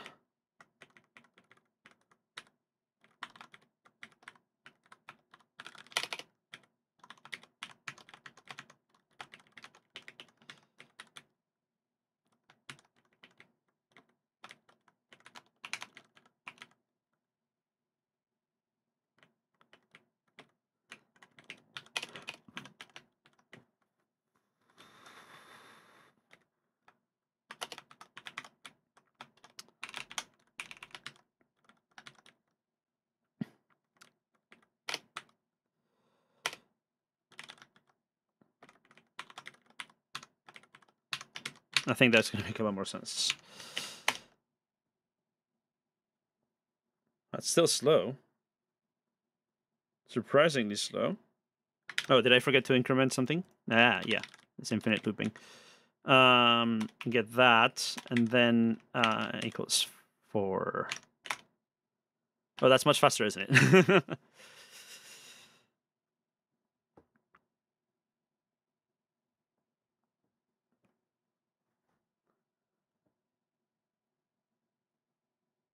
Okay, well, just that's the same one as before. Didn't we emulate that? Mass. Ooh. Oh. Yeah.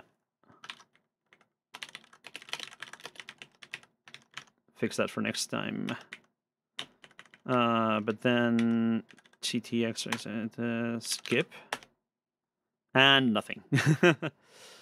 That did not actually help.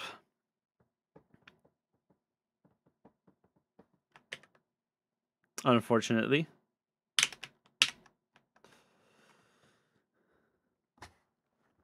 At least the patching works, though.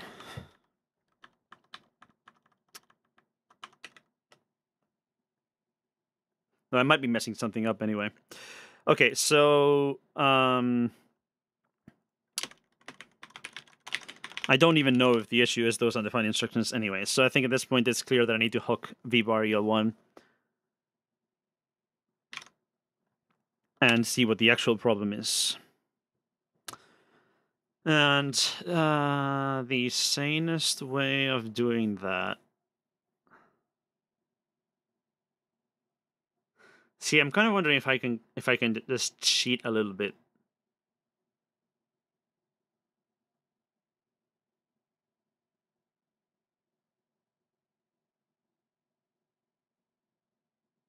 Let me look at what macOS actually does here for a second. Obviously, we have the source code for this, so I think the patching should have worked.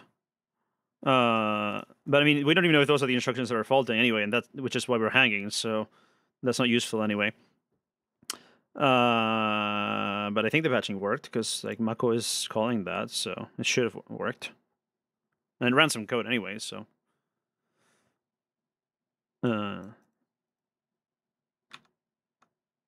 So let's see.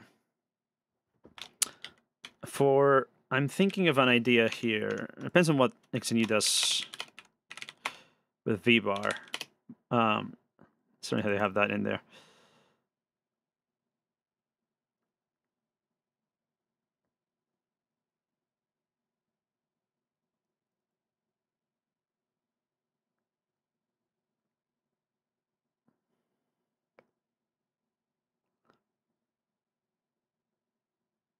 Oh, it says on reset both RVVario1 and eVario1 point here. That's interesting. That's actually, I didn't know that.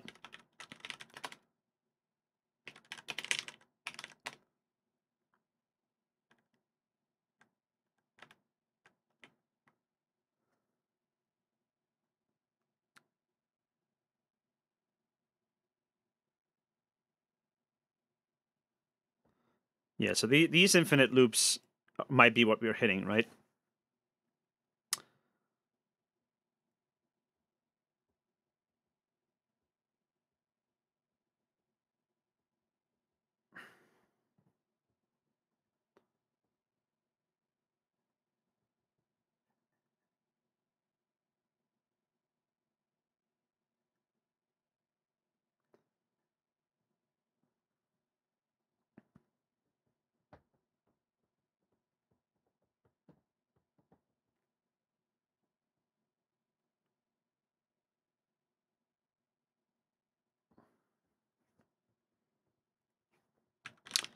Because if what they always do is branches,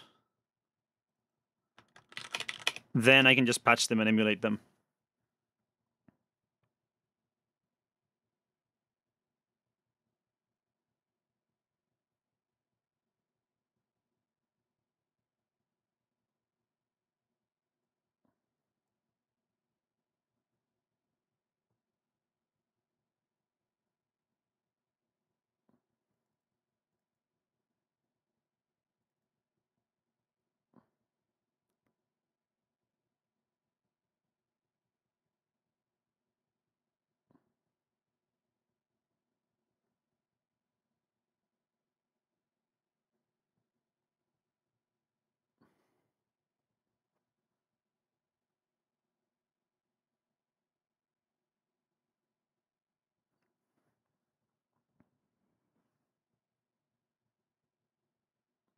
Well, let's just hook that and disassemble it and see what it actually does.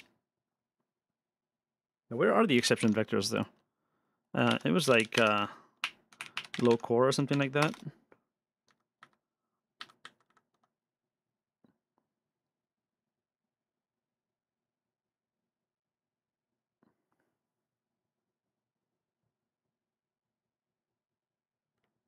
Yeah, this is the thing. Exception vectors base. They are just branches, I think. Oh no, they're probably yeah, it's gonna be a macro for a thing, right?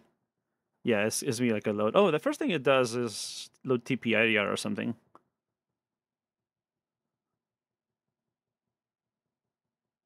Oh, interesting.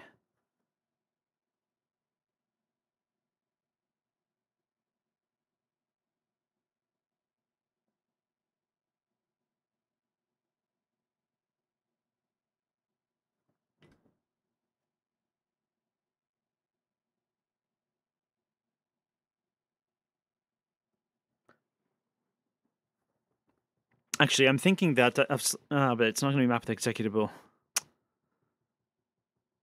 Because I'm thinking I can just stuff something in the kernel data.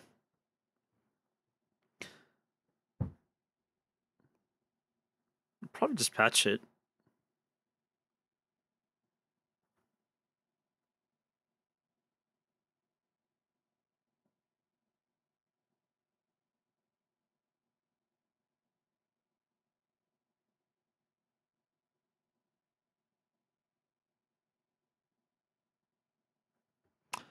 I also could try using the debug functionality to set up like a breakpoint at the vector table or something like that. Because I'm eventually going to want to be able to support single stepping, so maybe it's worth taking a quick look at that. See how easy it is to enable the debugged stuff.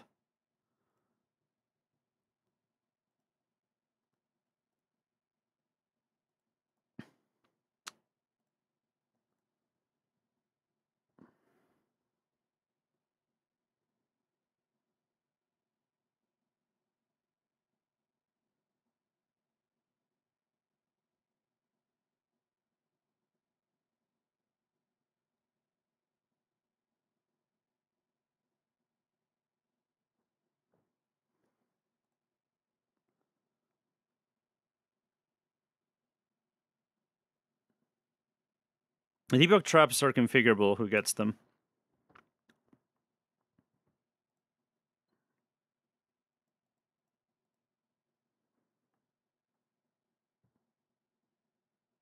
TDE, this is the thing, right?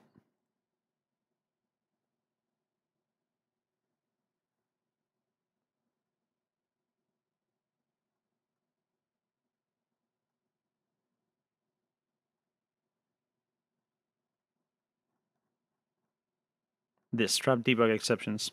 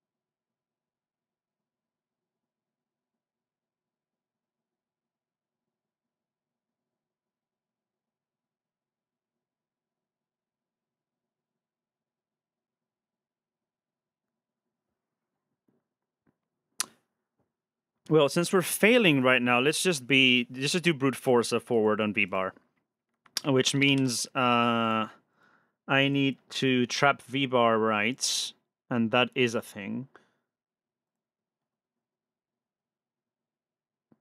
Read right trap, yeah.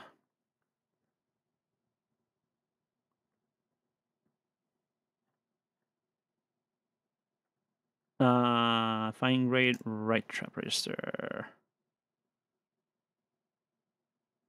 I know this is a thing. Where was this?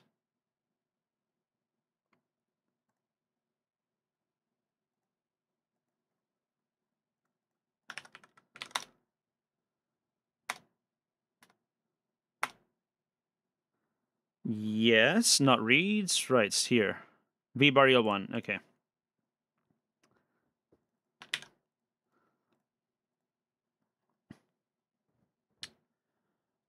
Yeah, eventually you also want to have that because I need to be able to get interrupts so I can break execution. So I will eventually have some kind of periodic trap thing or interrupt or something.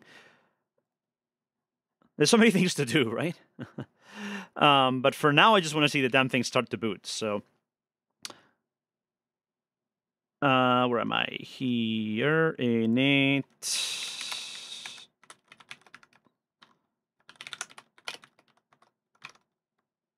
That's bit 38.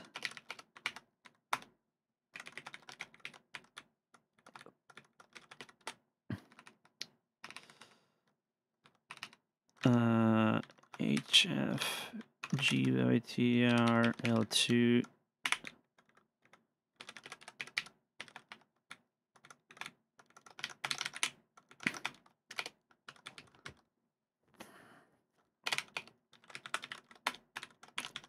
So let's do that. And I can pretty much do this in an ugly, evil way. Well, not evil, it's just manually. So let's see what happens here. And let's turn off I did turn off that.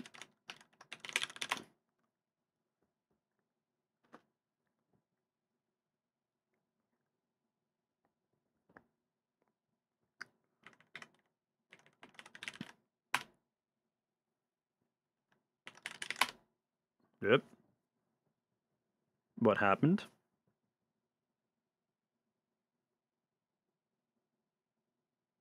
Is that not implemented? HFGT. Ooh.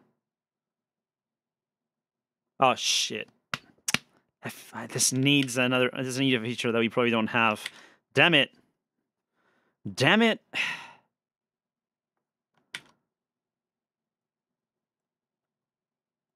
Where is that?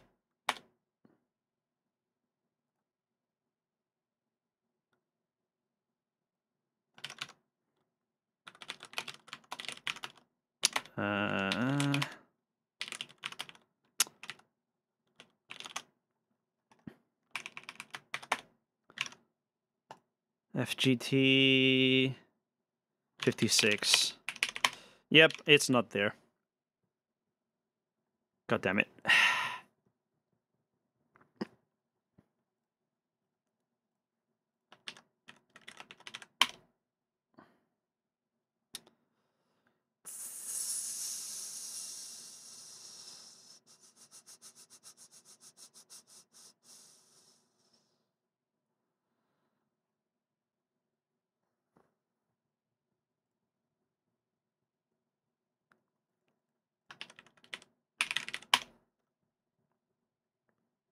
If only we had nested virtualization, that'd be so great. Oh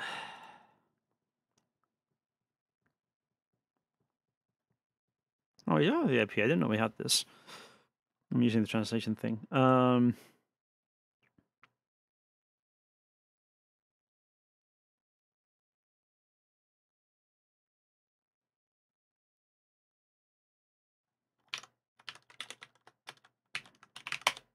Rio 12. Okay, hold on. 301200.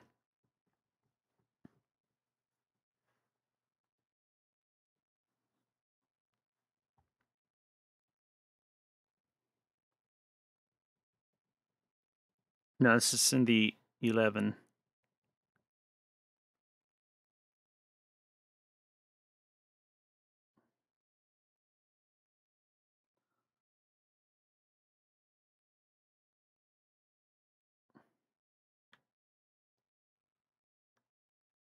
Coproc 15.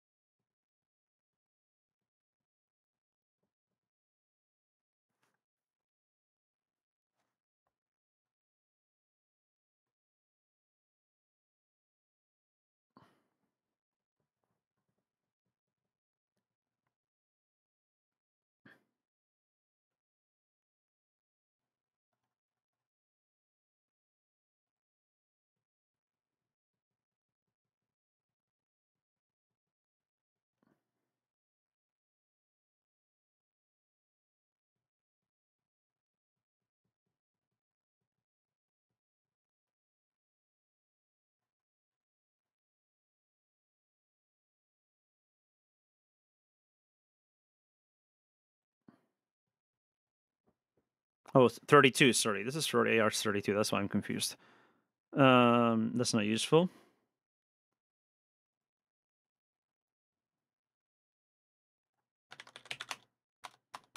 There's nothing here for that, is there?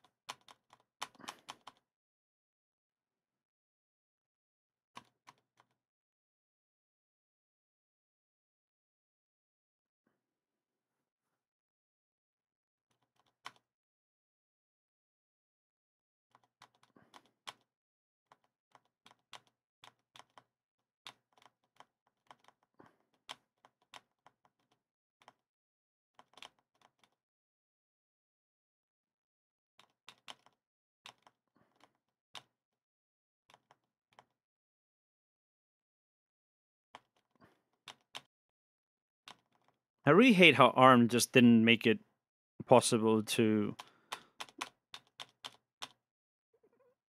catch undefined like instructions. Like that would have been so useful in non-necessarialization mode.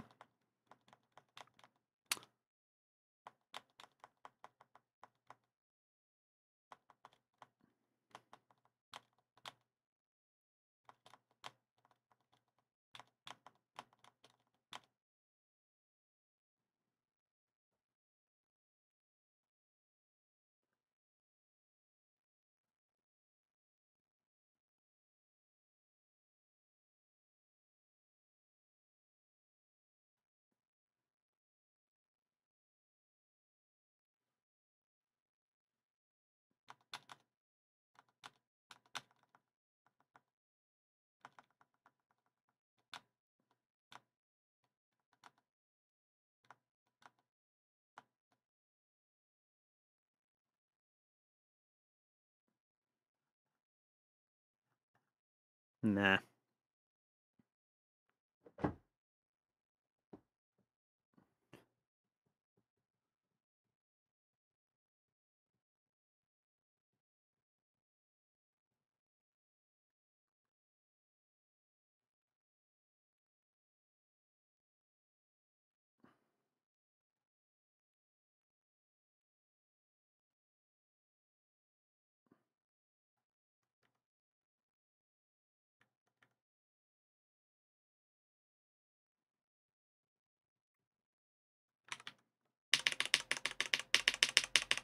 I'm just going to do that for now. Might be useful, or it might not.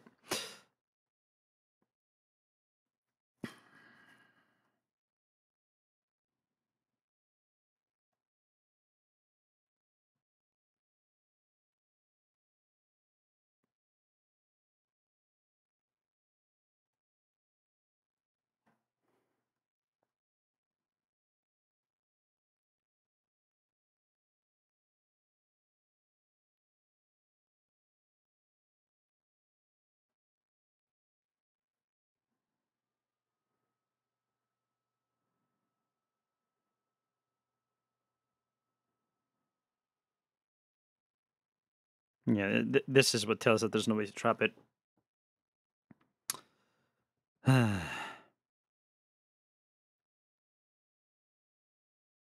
Yep. Those are the only ways. And we don't have any of them.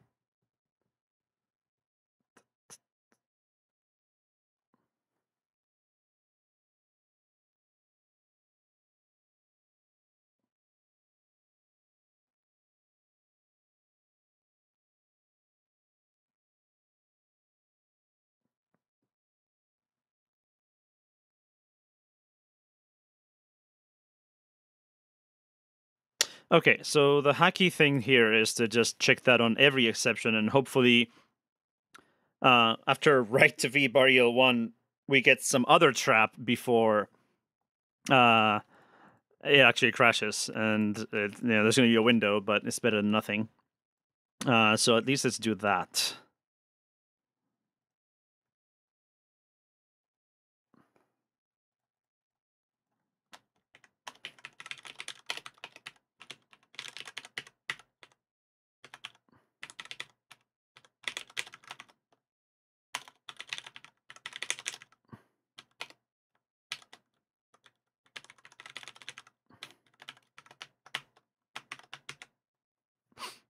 Let's see how that progresses as we get exceptions.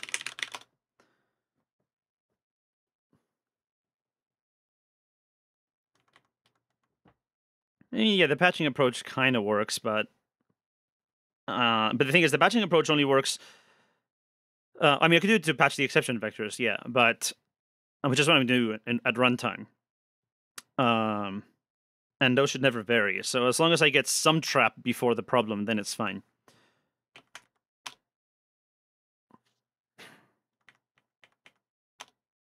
Blech. Oh, yeah, the feature thing is broken.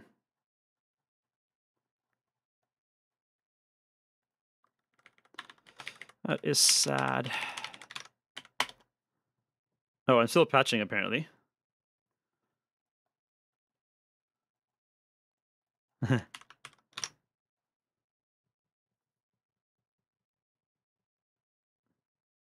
Basically, check vvar every trap. That was the continue thing because I just enabled that. Yeah, okay, so vvar EL1 is basically known pretty early on. So yeah, so first it has some value in physical memory, and then it switches to virtual memory.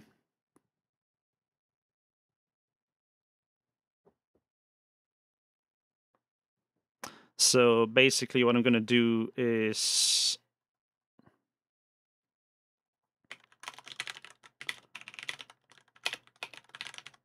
save it, and then if vbar EL1...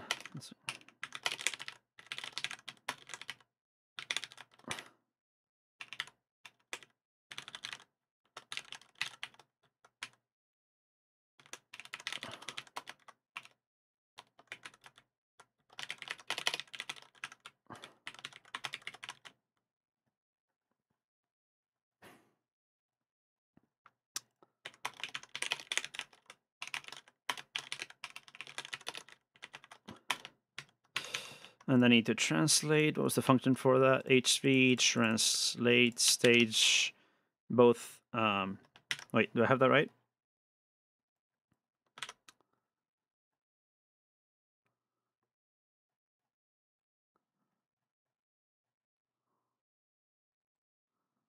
Yeah, I need both. So false, false should do it.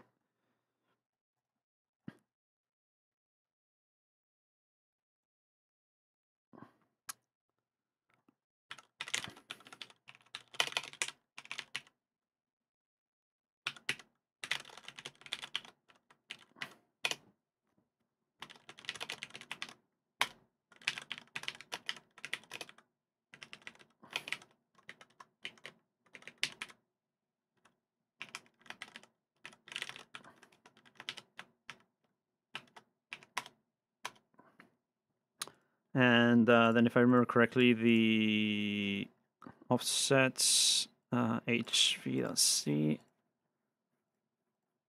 SPI, sorry. Yeah,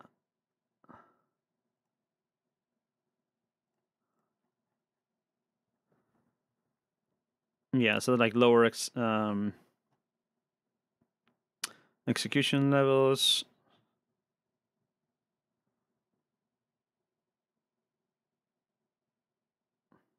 Sorry, what was it?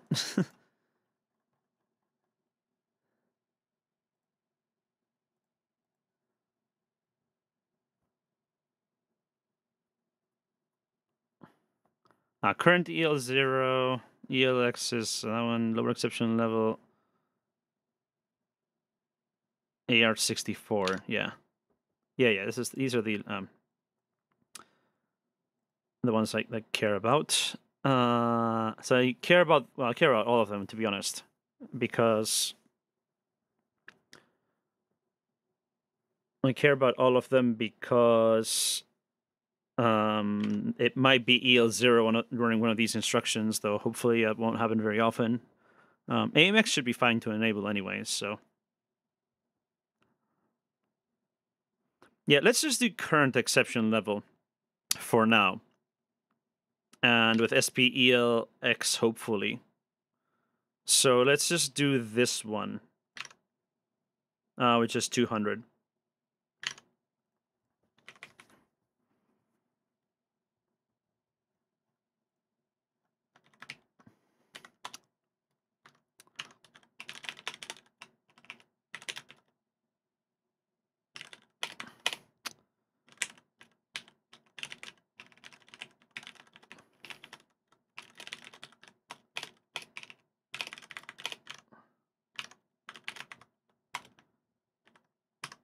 And then disassemble that.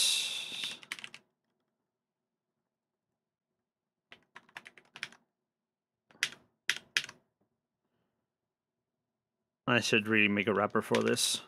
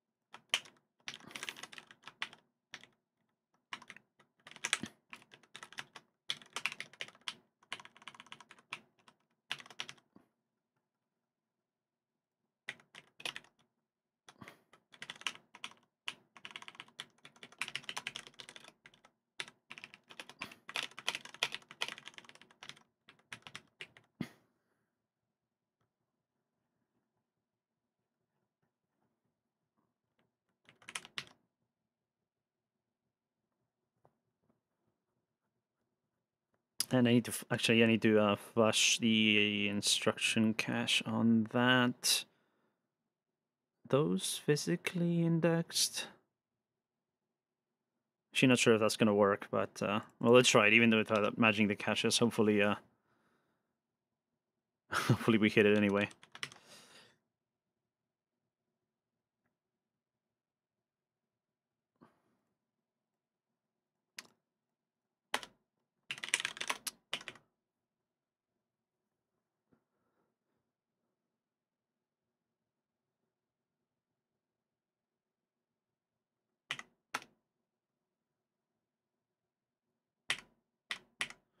It's actually kind of cold in here.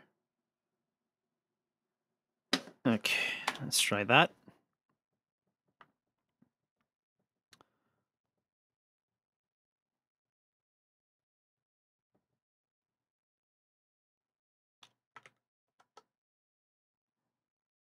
Ooh. I broke that. Oh, 9, I forgot the, yeah, that's, the size here is not 9, it's, that's that. And then after that, it, faulted Y?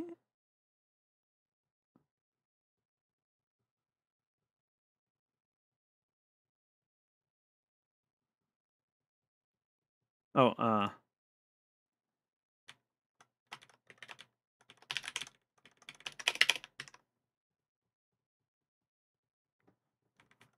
actually, no, it's just that.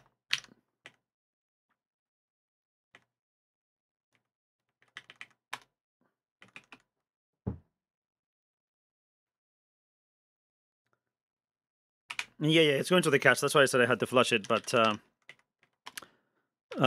like the instruction cache and the data cache are different. Is the issue?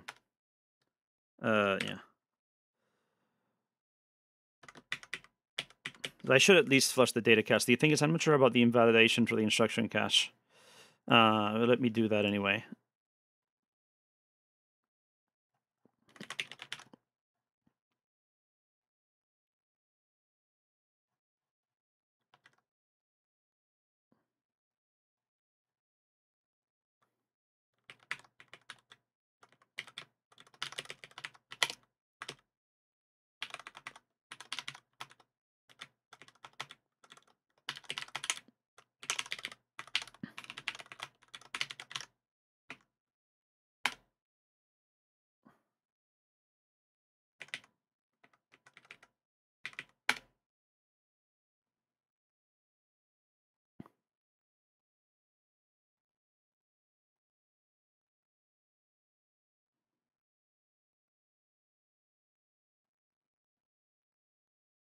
Okay, that's what?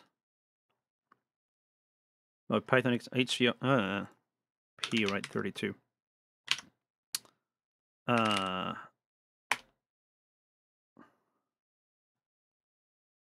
should have used exit, not quit.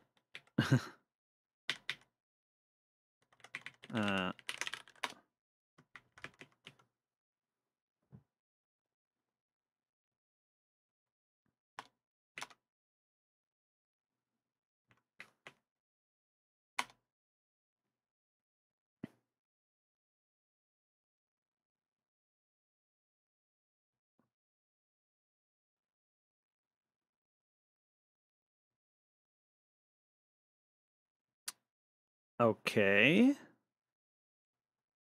Oh, data transfer failed?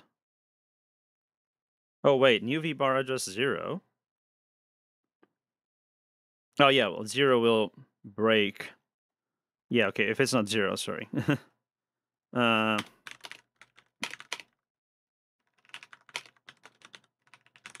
that's before it's actually set, so.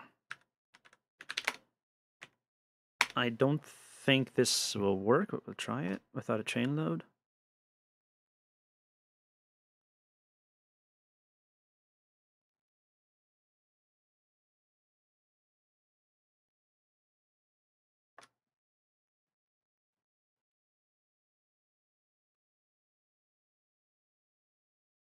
Huh?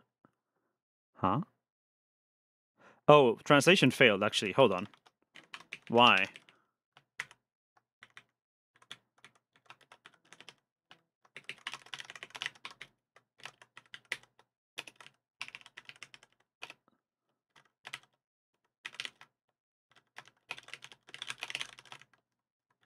That is interesting.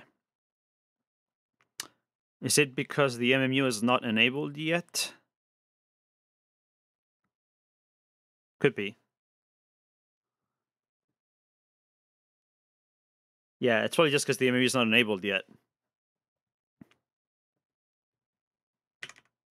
Well, I can just do...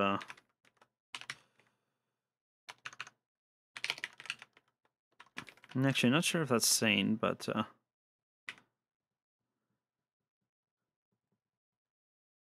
yeah, let's just check the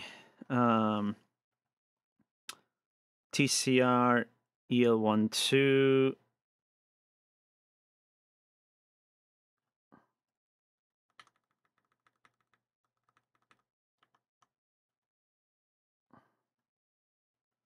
Not TCR. It was it TCR?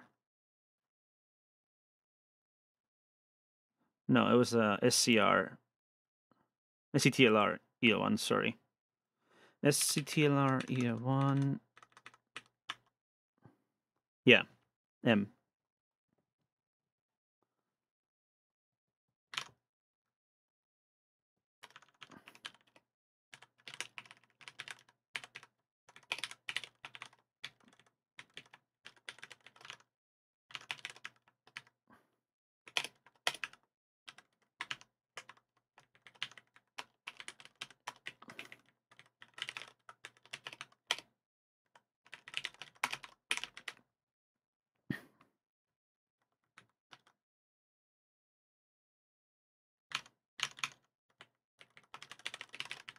That does work, yeah.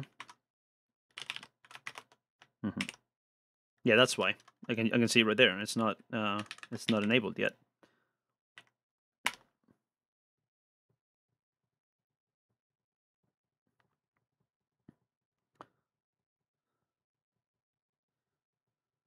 Yeah, the thing is, I'm not sure if translate worked. The thing is, I wasn't sure if the MMU is disabled, the translation instructions would still work and just not translate.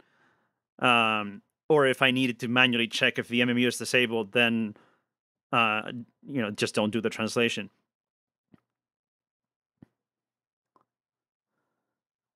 So it would have been reasonable for the translation instructions to just pass through stage 1 if the MMU is disabled.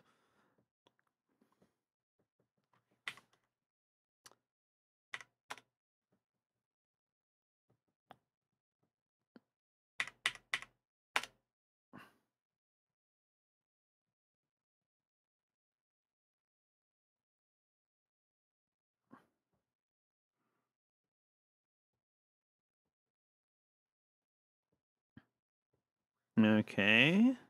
What now? Again? That's not right. That's not translated.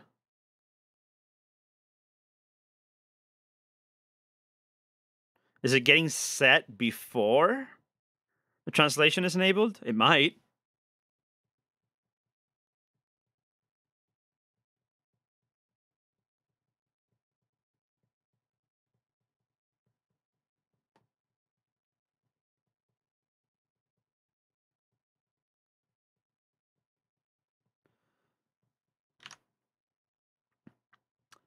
So it did work this time around.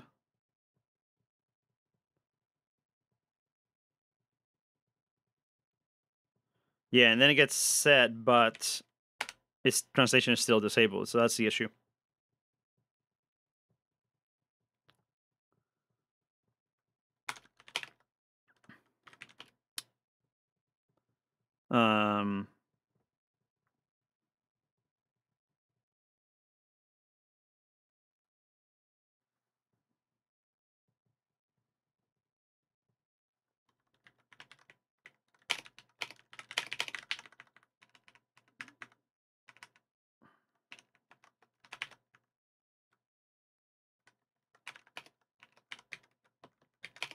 Okay, let's just kind of cheat here. I don't know if that's going to fail because the page tables won't be set yet, but let's find out.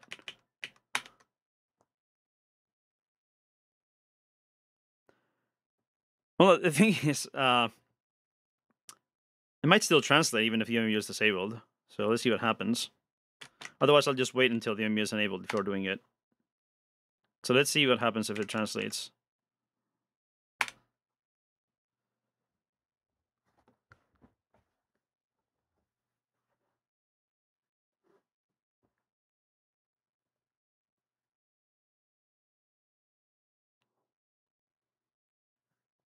Ah, we're back to that. Cool. And then something else failed. MRS. Oh, yeah, that's a bug here.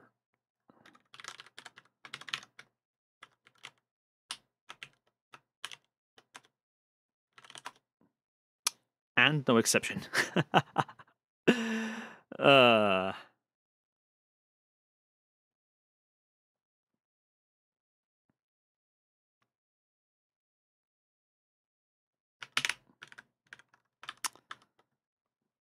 okay, so hold on. Oh no, translation failed. Okay, yeah, so indeed it doesn't work. Okay, so in that case, I'm just going to wait until that happens.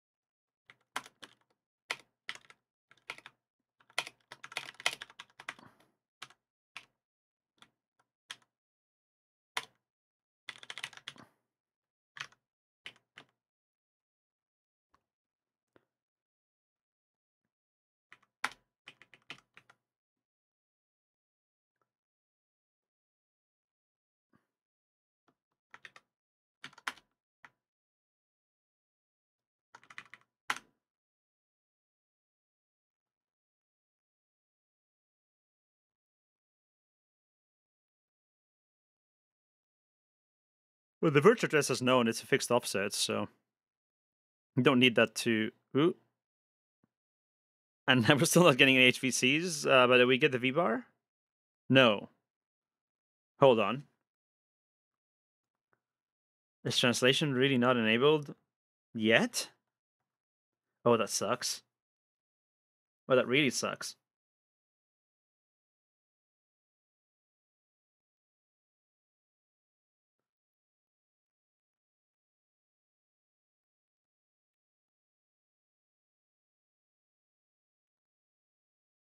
Oh, that's really annoying.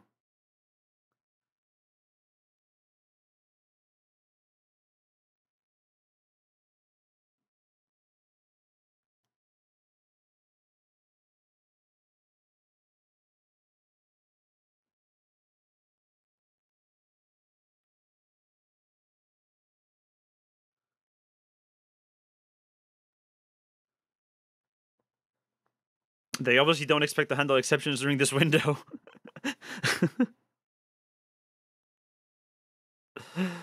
um. Okay.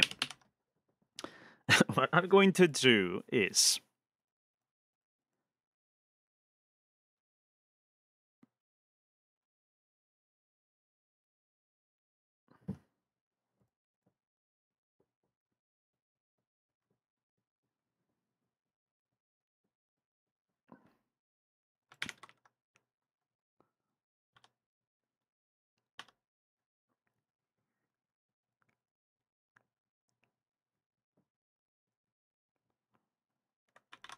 First of all, move that here because I'm just confusing myself at this point. Let's do everything in that. Okay, so var is read it.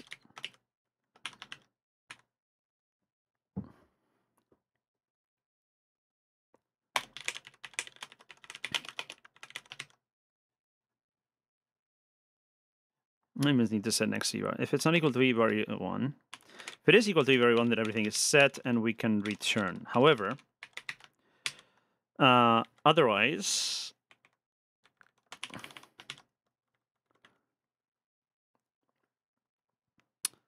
if it's 1 to translate, if it's 0, translation failed, return. So then what I'm going to do is, vbar is that, actually,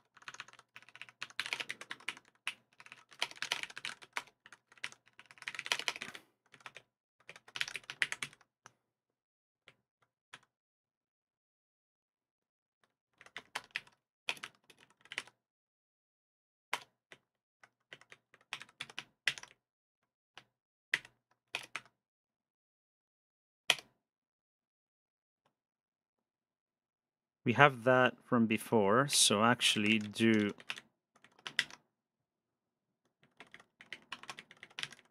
it like this.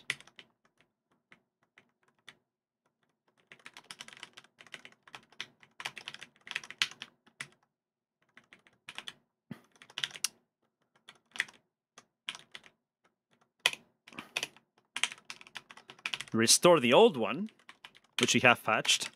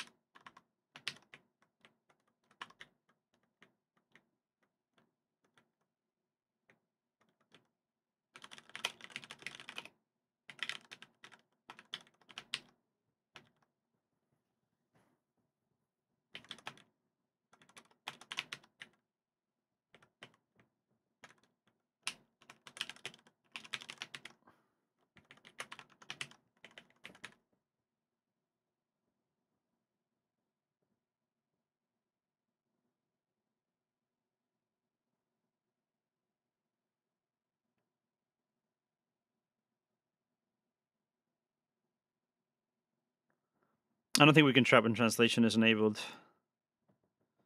But the thing is, it has to update the vbar at that point anyway, right?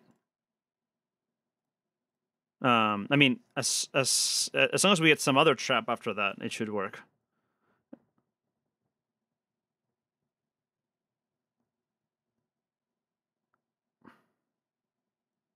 I don't think we can trap on SCTLR.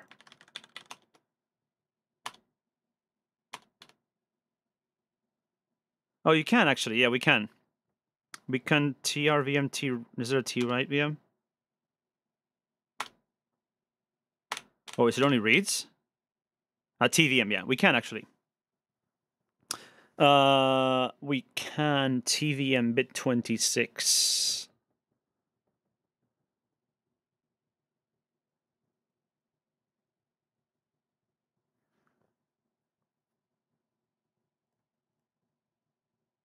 Yeah, let's do that. Because why not? Trap all the things.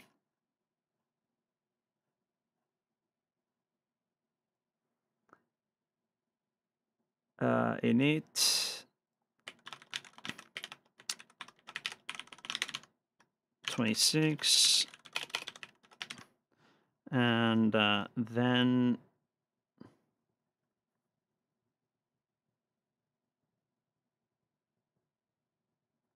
Yeah.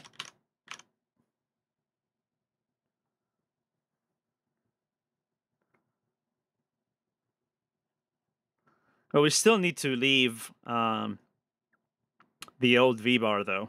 So we still need the current hack. It's just that the current hack will be consistent now. As long as this happens after the handling, which means actually I want to call that in handle MSR instead.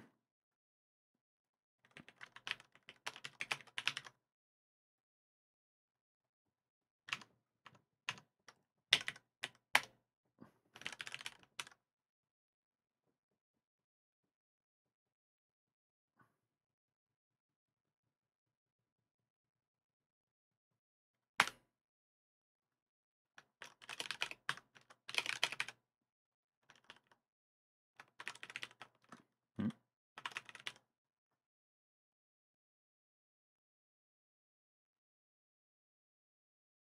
184 here.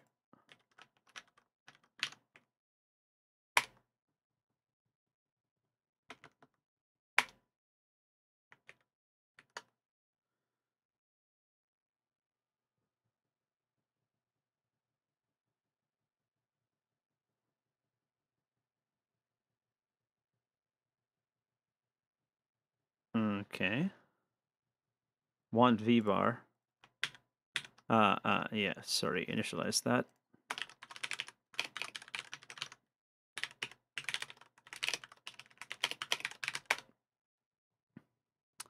And I think we can skip that one probably. 361510 was that? Yeah. Oh. Oh, yeah. The maps, the freaking maps. Of course that breaks. Yeah. Okay.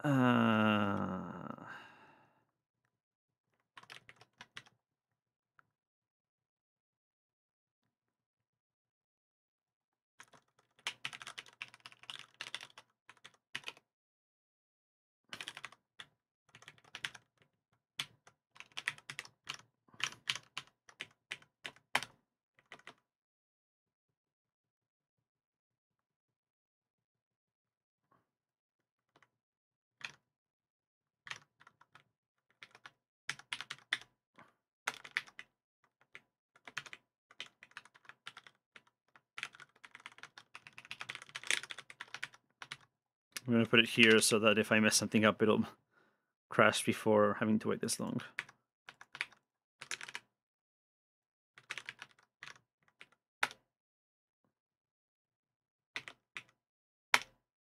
Okay, did have them all.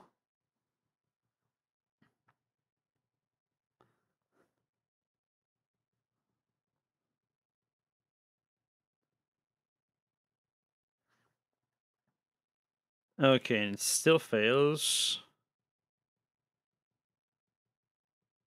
There we get the V bar without. Oh, interesting. Interesting. So we get without translation enabled a bunch of times. Then it enables translation, and then it still fails. Then the next one, finally, it works. But that's interesting because this is like D200. It's a different. Oh no, it is. Yeah, 150, 8191 D200. Yeah, it is a different thing. Yeah.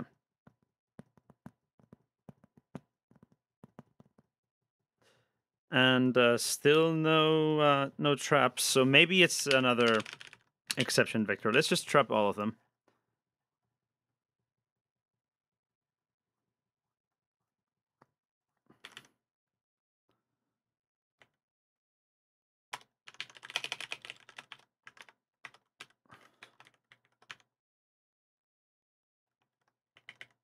It's every 16, right?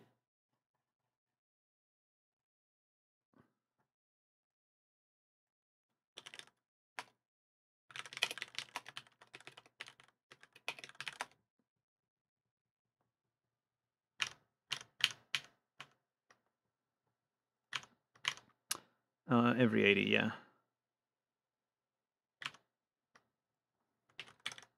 Well, actually, yeah.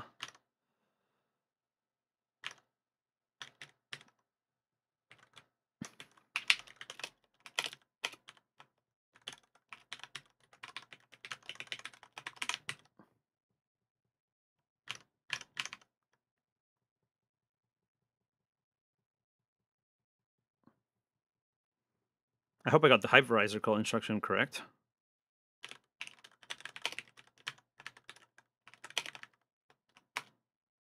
D42, yeah. Yeah.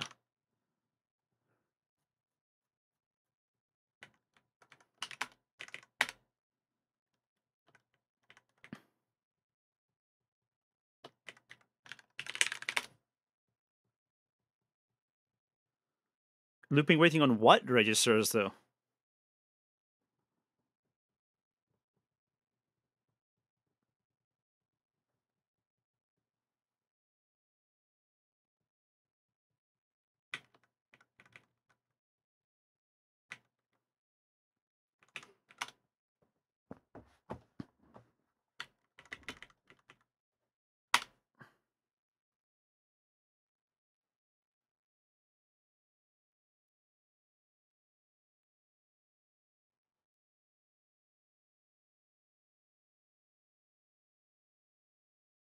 Nope, still nothing.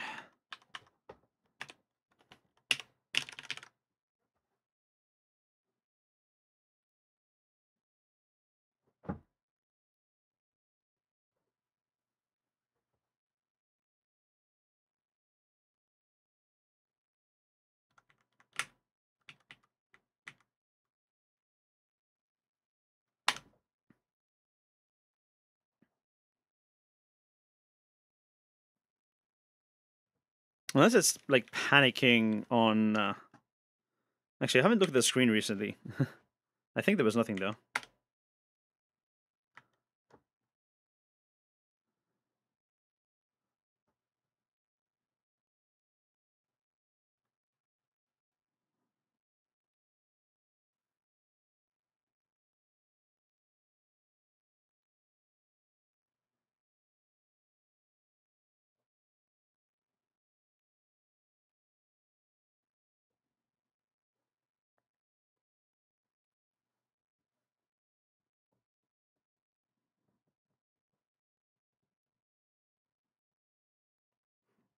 Okay, let me just test the hypervisor call hack, just to make sure that I'm not completely messing this up.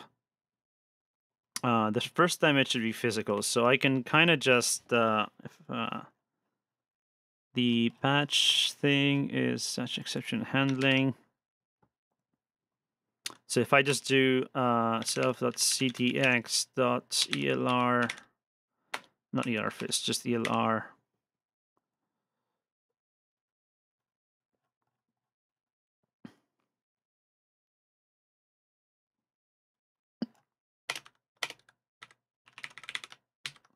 It should work for the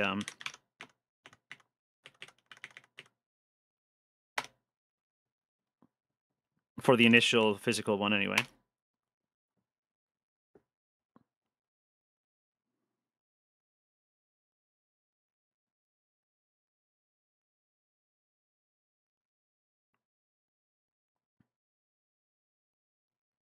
Yeah, okay, so the hypervisor call idea works. At least the hooks work. So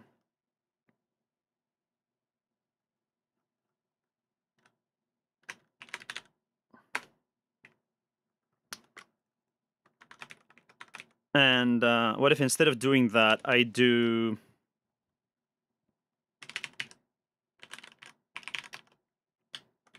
triggering that, what I do is a write to ELR, which is probably physical at this point. It is, so hopefully that just works, of an undefined instruction and then flush it.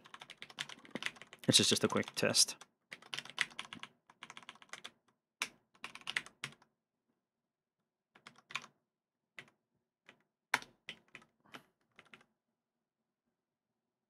Yeah, we're assuming there's an exception, which there might not be. And then that would be a good excuse to implement like a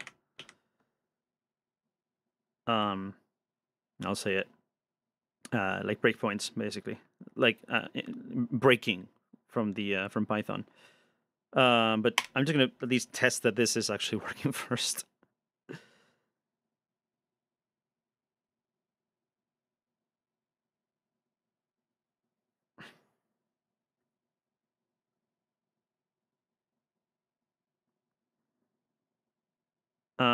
No, that is correct. And then I should have gotten, this should be an undefined instruction, which means that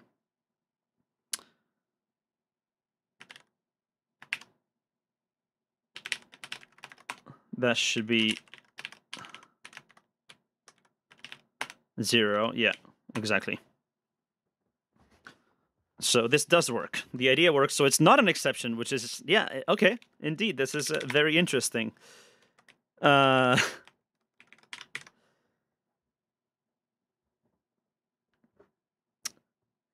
what the heck is it doing?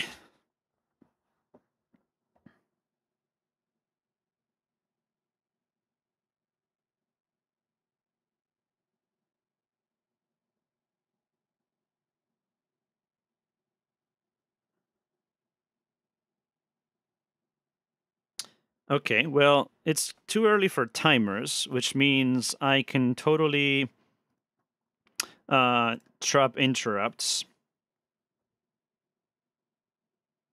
which I eventually need to anyway. And what I'm going to do...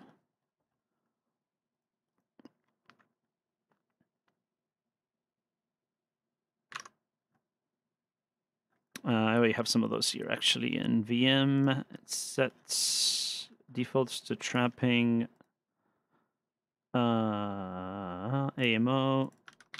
I need FMO, which is bit 3. I can do both FMO and IMO.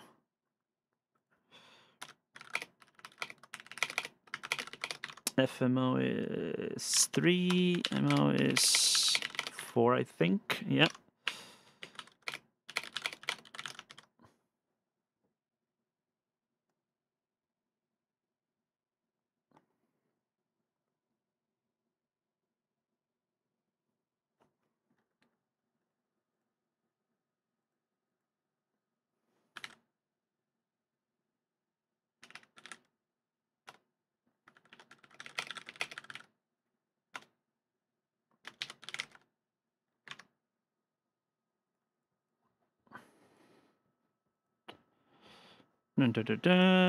And then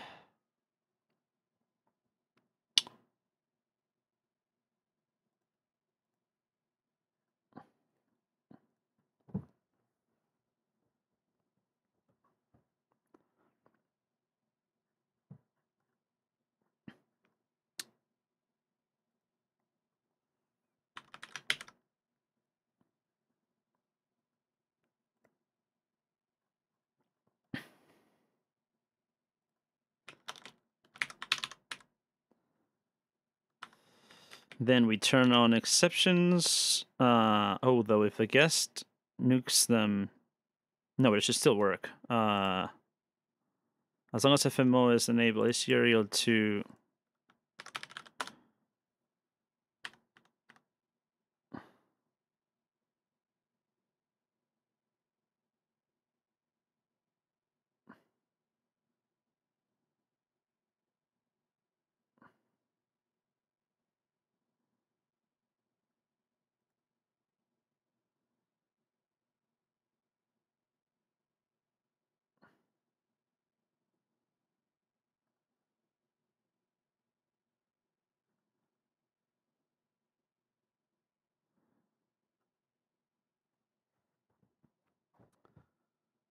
It has to do with DAAF, but I think.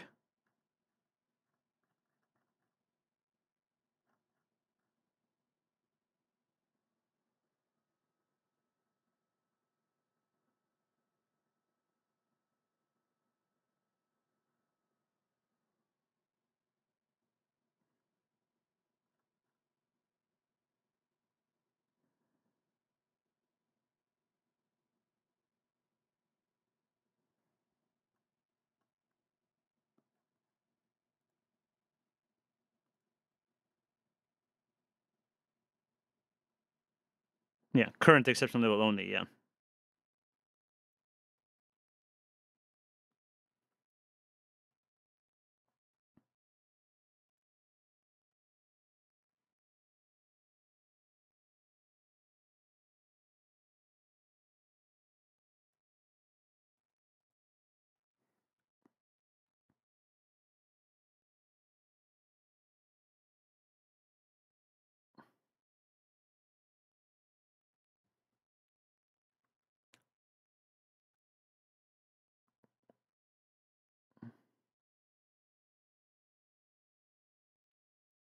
Okay, so it can't be masked in this case, so it should always arrive.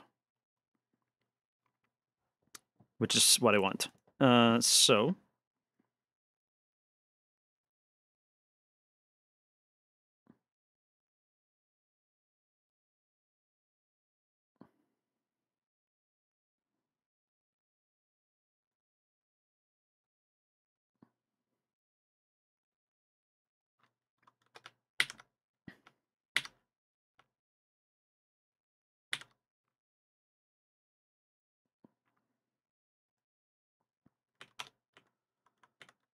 So this is not actually useful because it's always going to happen. So all I need to do is set the tval.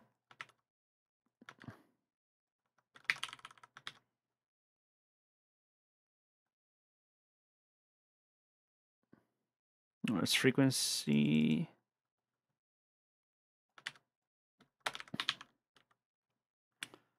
And then set control to 1.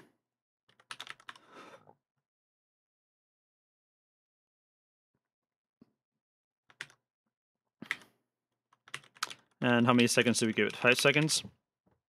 Sounds about good enough.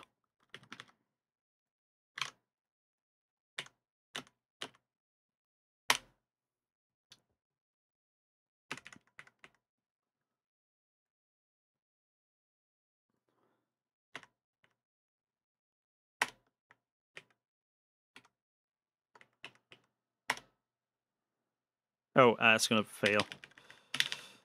Self you.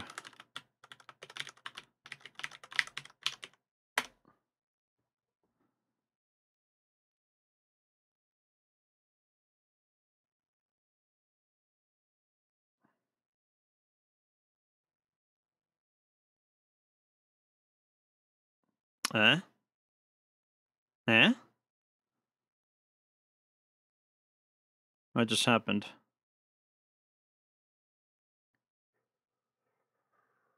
Service? What?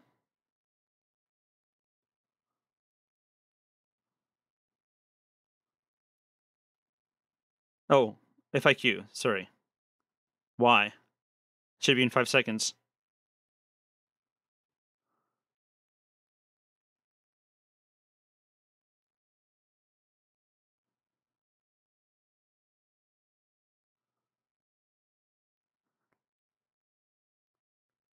Hold on. Why is the guest getting FIQs already? Is it using the IPC stuff? No, it's not using those things yet. Do we have FIQs pending?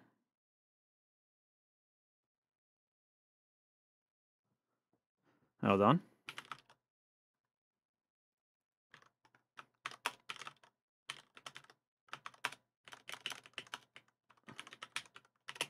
I mean, now it's triggered, of course, but...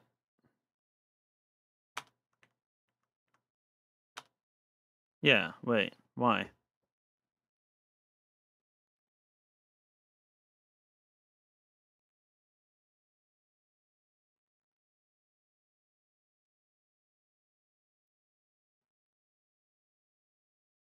Oh, P and V, I'm dumb. I turned on the timer and then a different... Yeah, sorry. Can I fix this? Yeah, I think I can fix this without rebooting. Cunt V0, and then I do just this, basically. Let's copy and paste.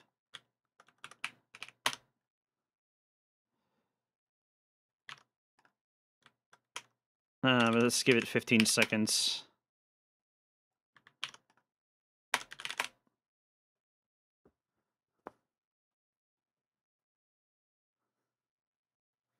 Let's see.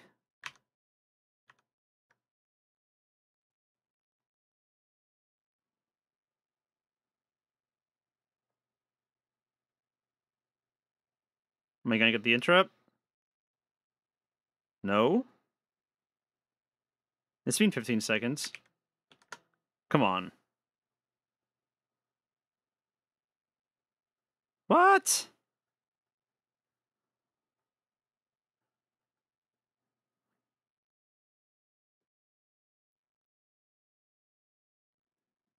Oh, wait. Was there a mask bit I needed to... do I have that right? I might not have that right. No, it needs to be 1, so it is correct.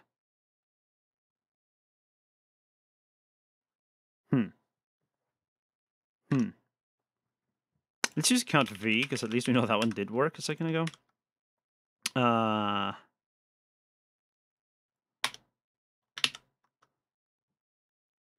See, the other option is that my hypervisor is dying. It's not that...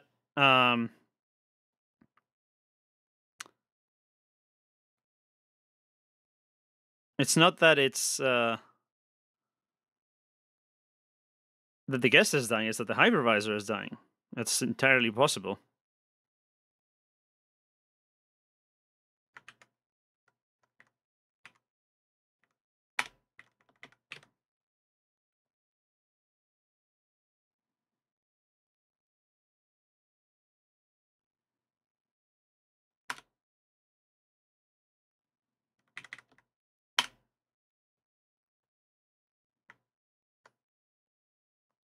Well, I am giving the kernel access to like all hardware, so it can definitely do something to screw up the hypervisor, like power gate my USB or something.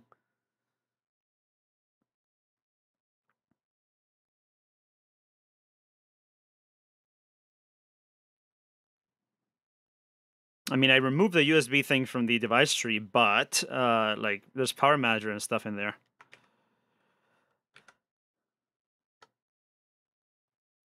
Okay, so in that case, let's nuke all hardware, because it really shouldn't be using much hardware this early on in the story. So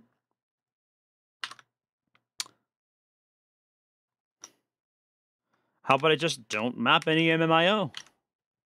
You get no hardware.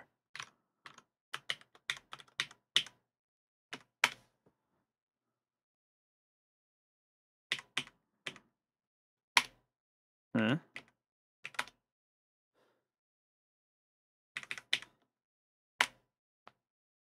And I can just start mapping things as I see it touching them interactively. Well, let's see what the frame buffer does too, by the way. It just gets the apple. Huh, and not even that.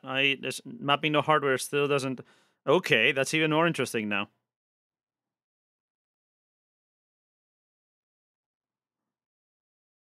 How is it breaking me? That is weird. There's definitely something dumb that I'm doing.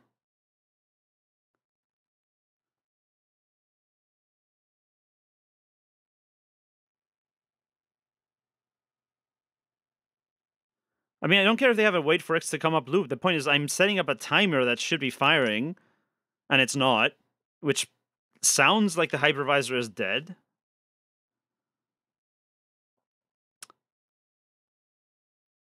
But why?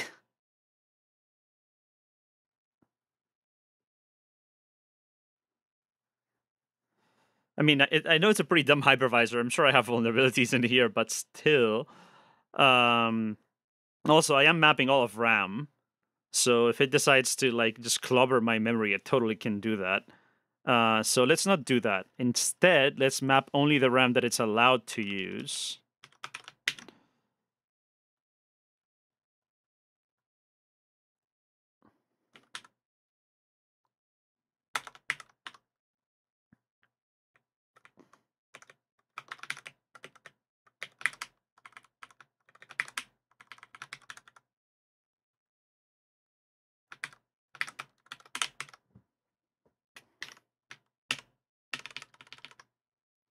This has been tested on something things better than macOS. This runs Linux. That's the fun part. Is this already runs Linux fine?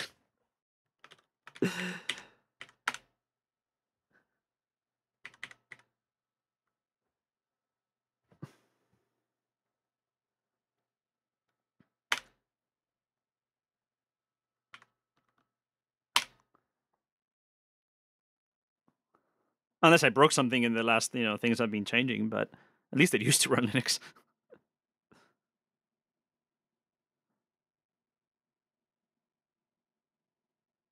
uh, ah, L2 offset bit 0. What is fizz base? Is fizz base? Oh no, it's definitely aligned. Mem size. Okay, something's broken in my mapping. Yeah, okay, this is a bug in the hypervisor, which is good that I found.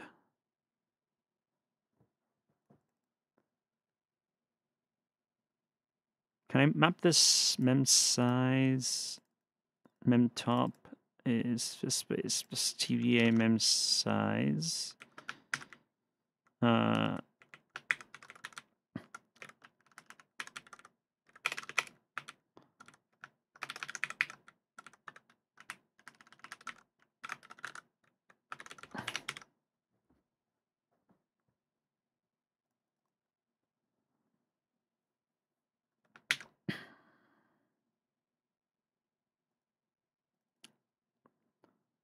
Let's do it here so at least it dies early so I can debug this easier. I'm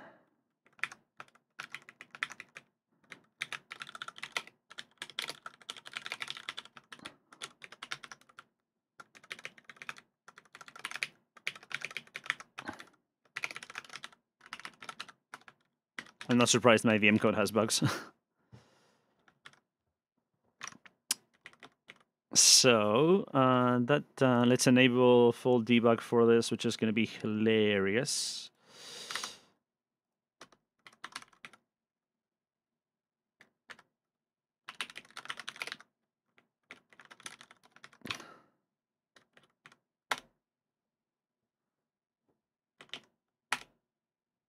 Eh.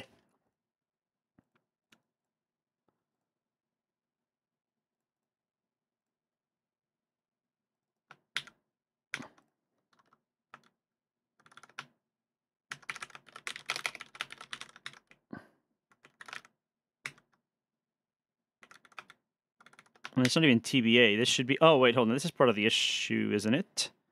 Should it be? That's probably part of why this doesn't work more than once.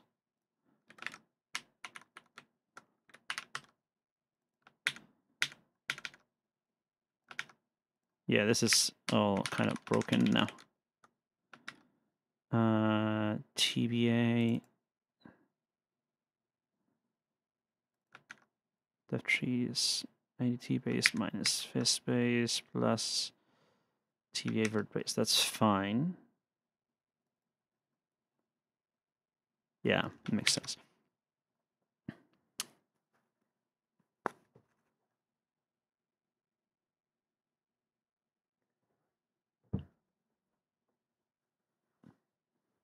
Hypervisor exit should pretty much always... well, now that I have the debug turned on, it'll print something anyway.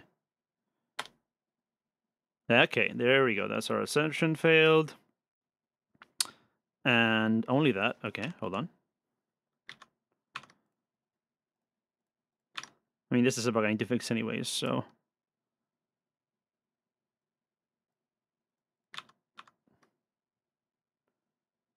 129. Yeah, obviously this is not correct. Y chunk, align down. Oh, there's the bug. There's the bug. Probably don't need the debugs at this point. It's pretty obvious. If nothing else is broken.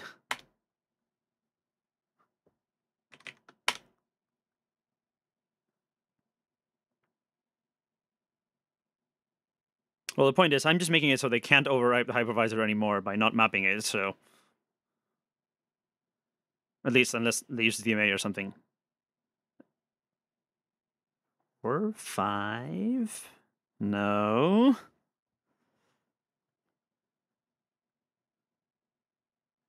That is very interesting.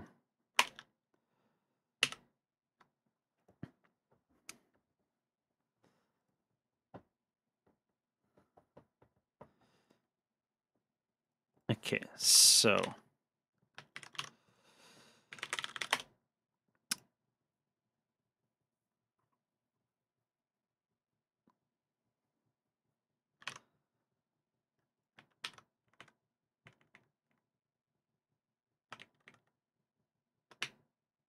Okay, so what I'm going to do is, in the exception handler...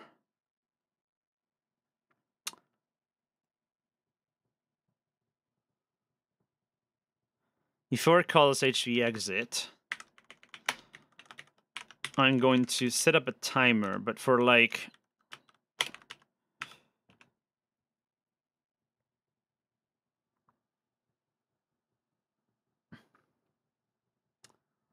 But for like nothing.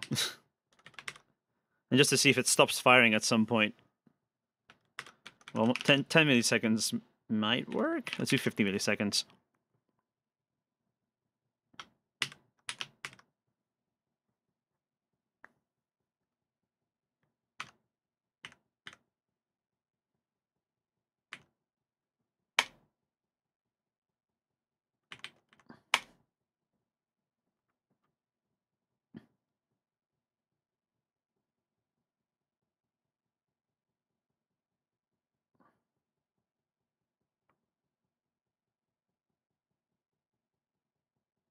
Okay, that didn't work either. Is it because it never fired because too much stuff was happening?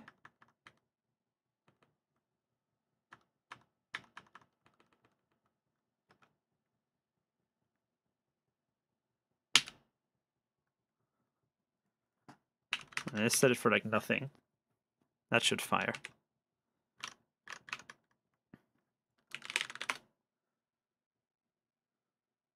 Well, I mean, it should elapse. Like, I'm doing it on every exception, right?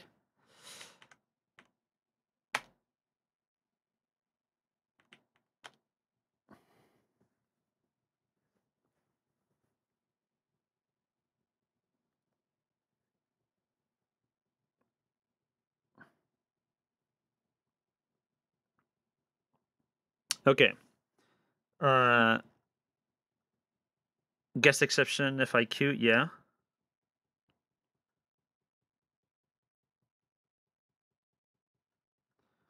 Cont.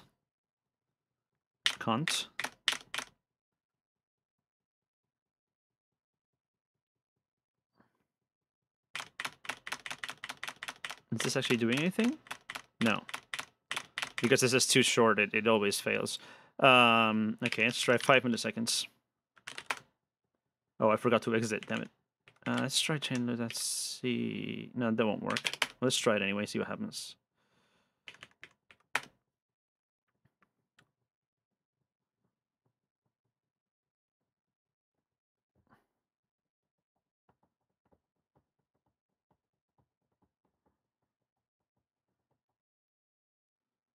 Okay. Interesting. That caught it in a pointer authentication instruction. So obviously this works.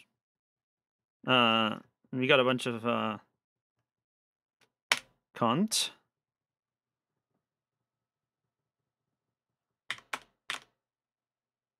Yeah, definitely breaking something because at some point it stops faulting. How does it do that?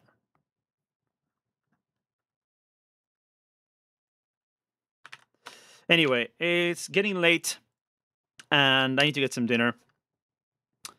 And probably thinking about this for a while is also a good idea anyway. So I'll be signing off for now and also take the time to upgrade macOS and do this with the most recent version, which I should have been doing anyway.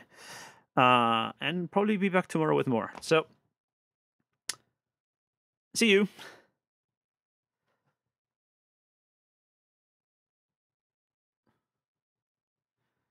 I can't just type C instead of cont because this is my debugger. And I know it's only cont, not C. I wrote this debugger. Anyway, see you all.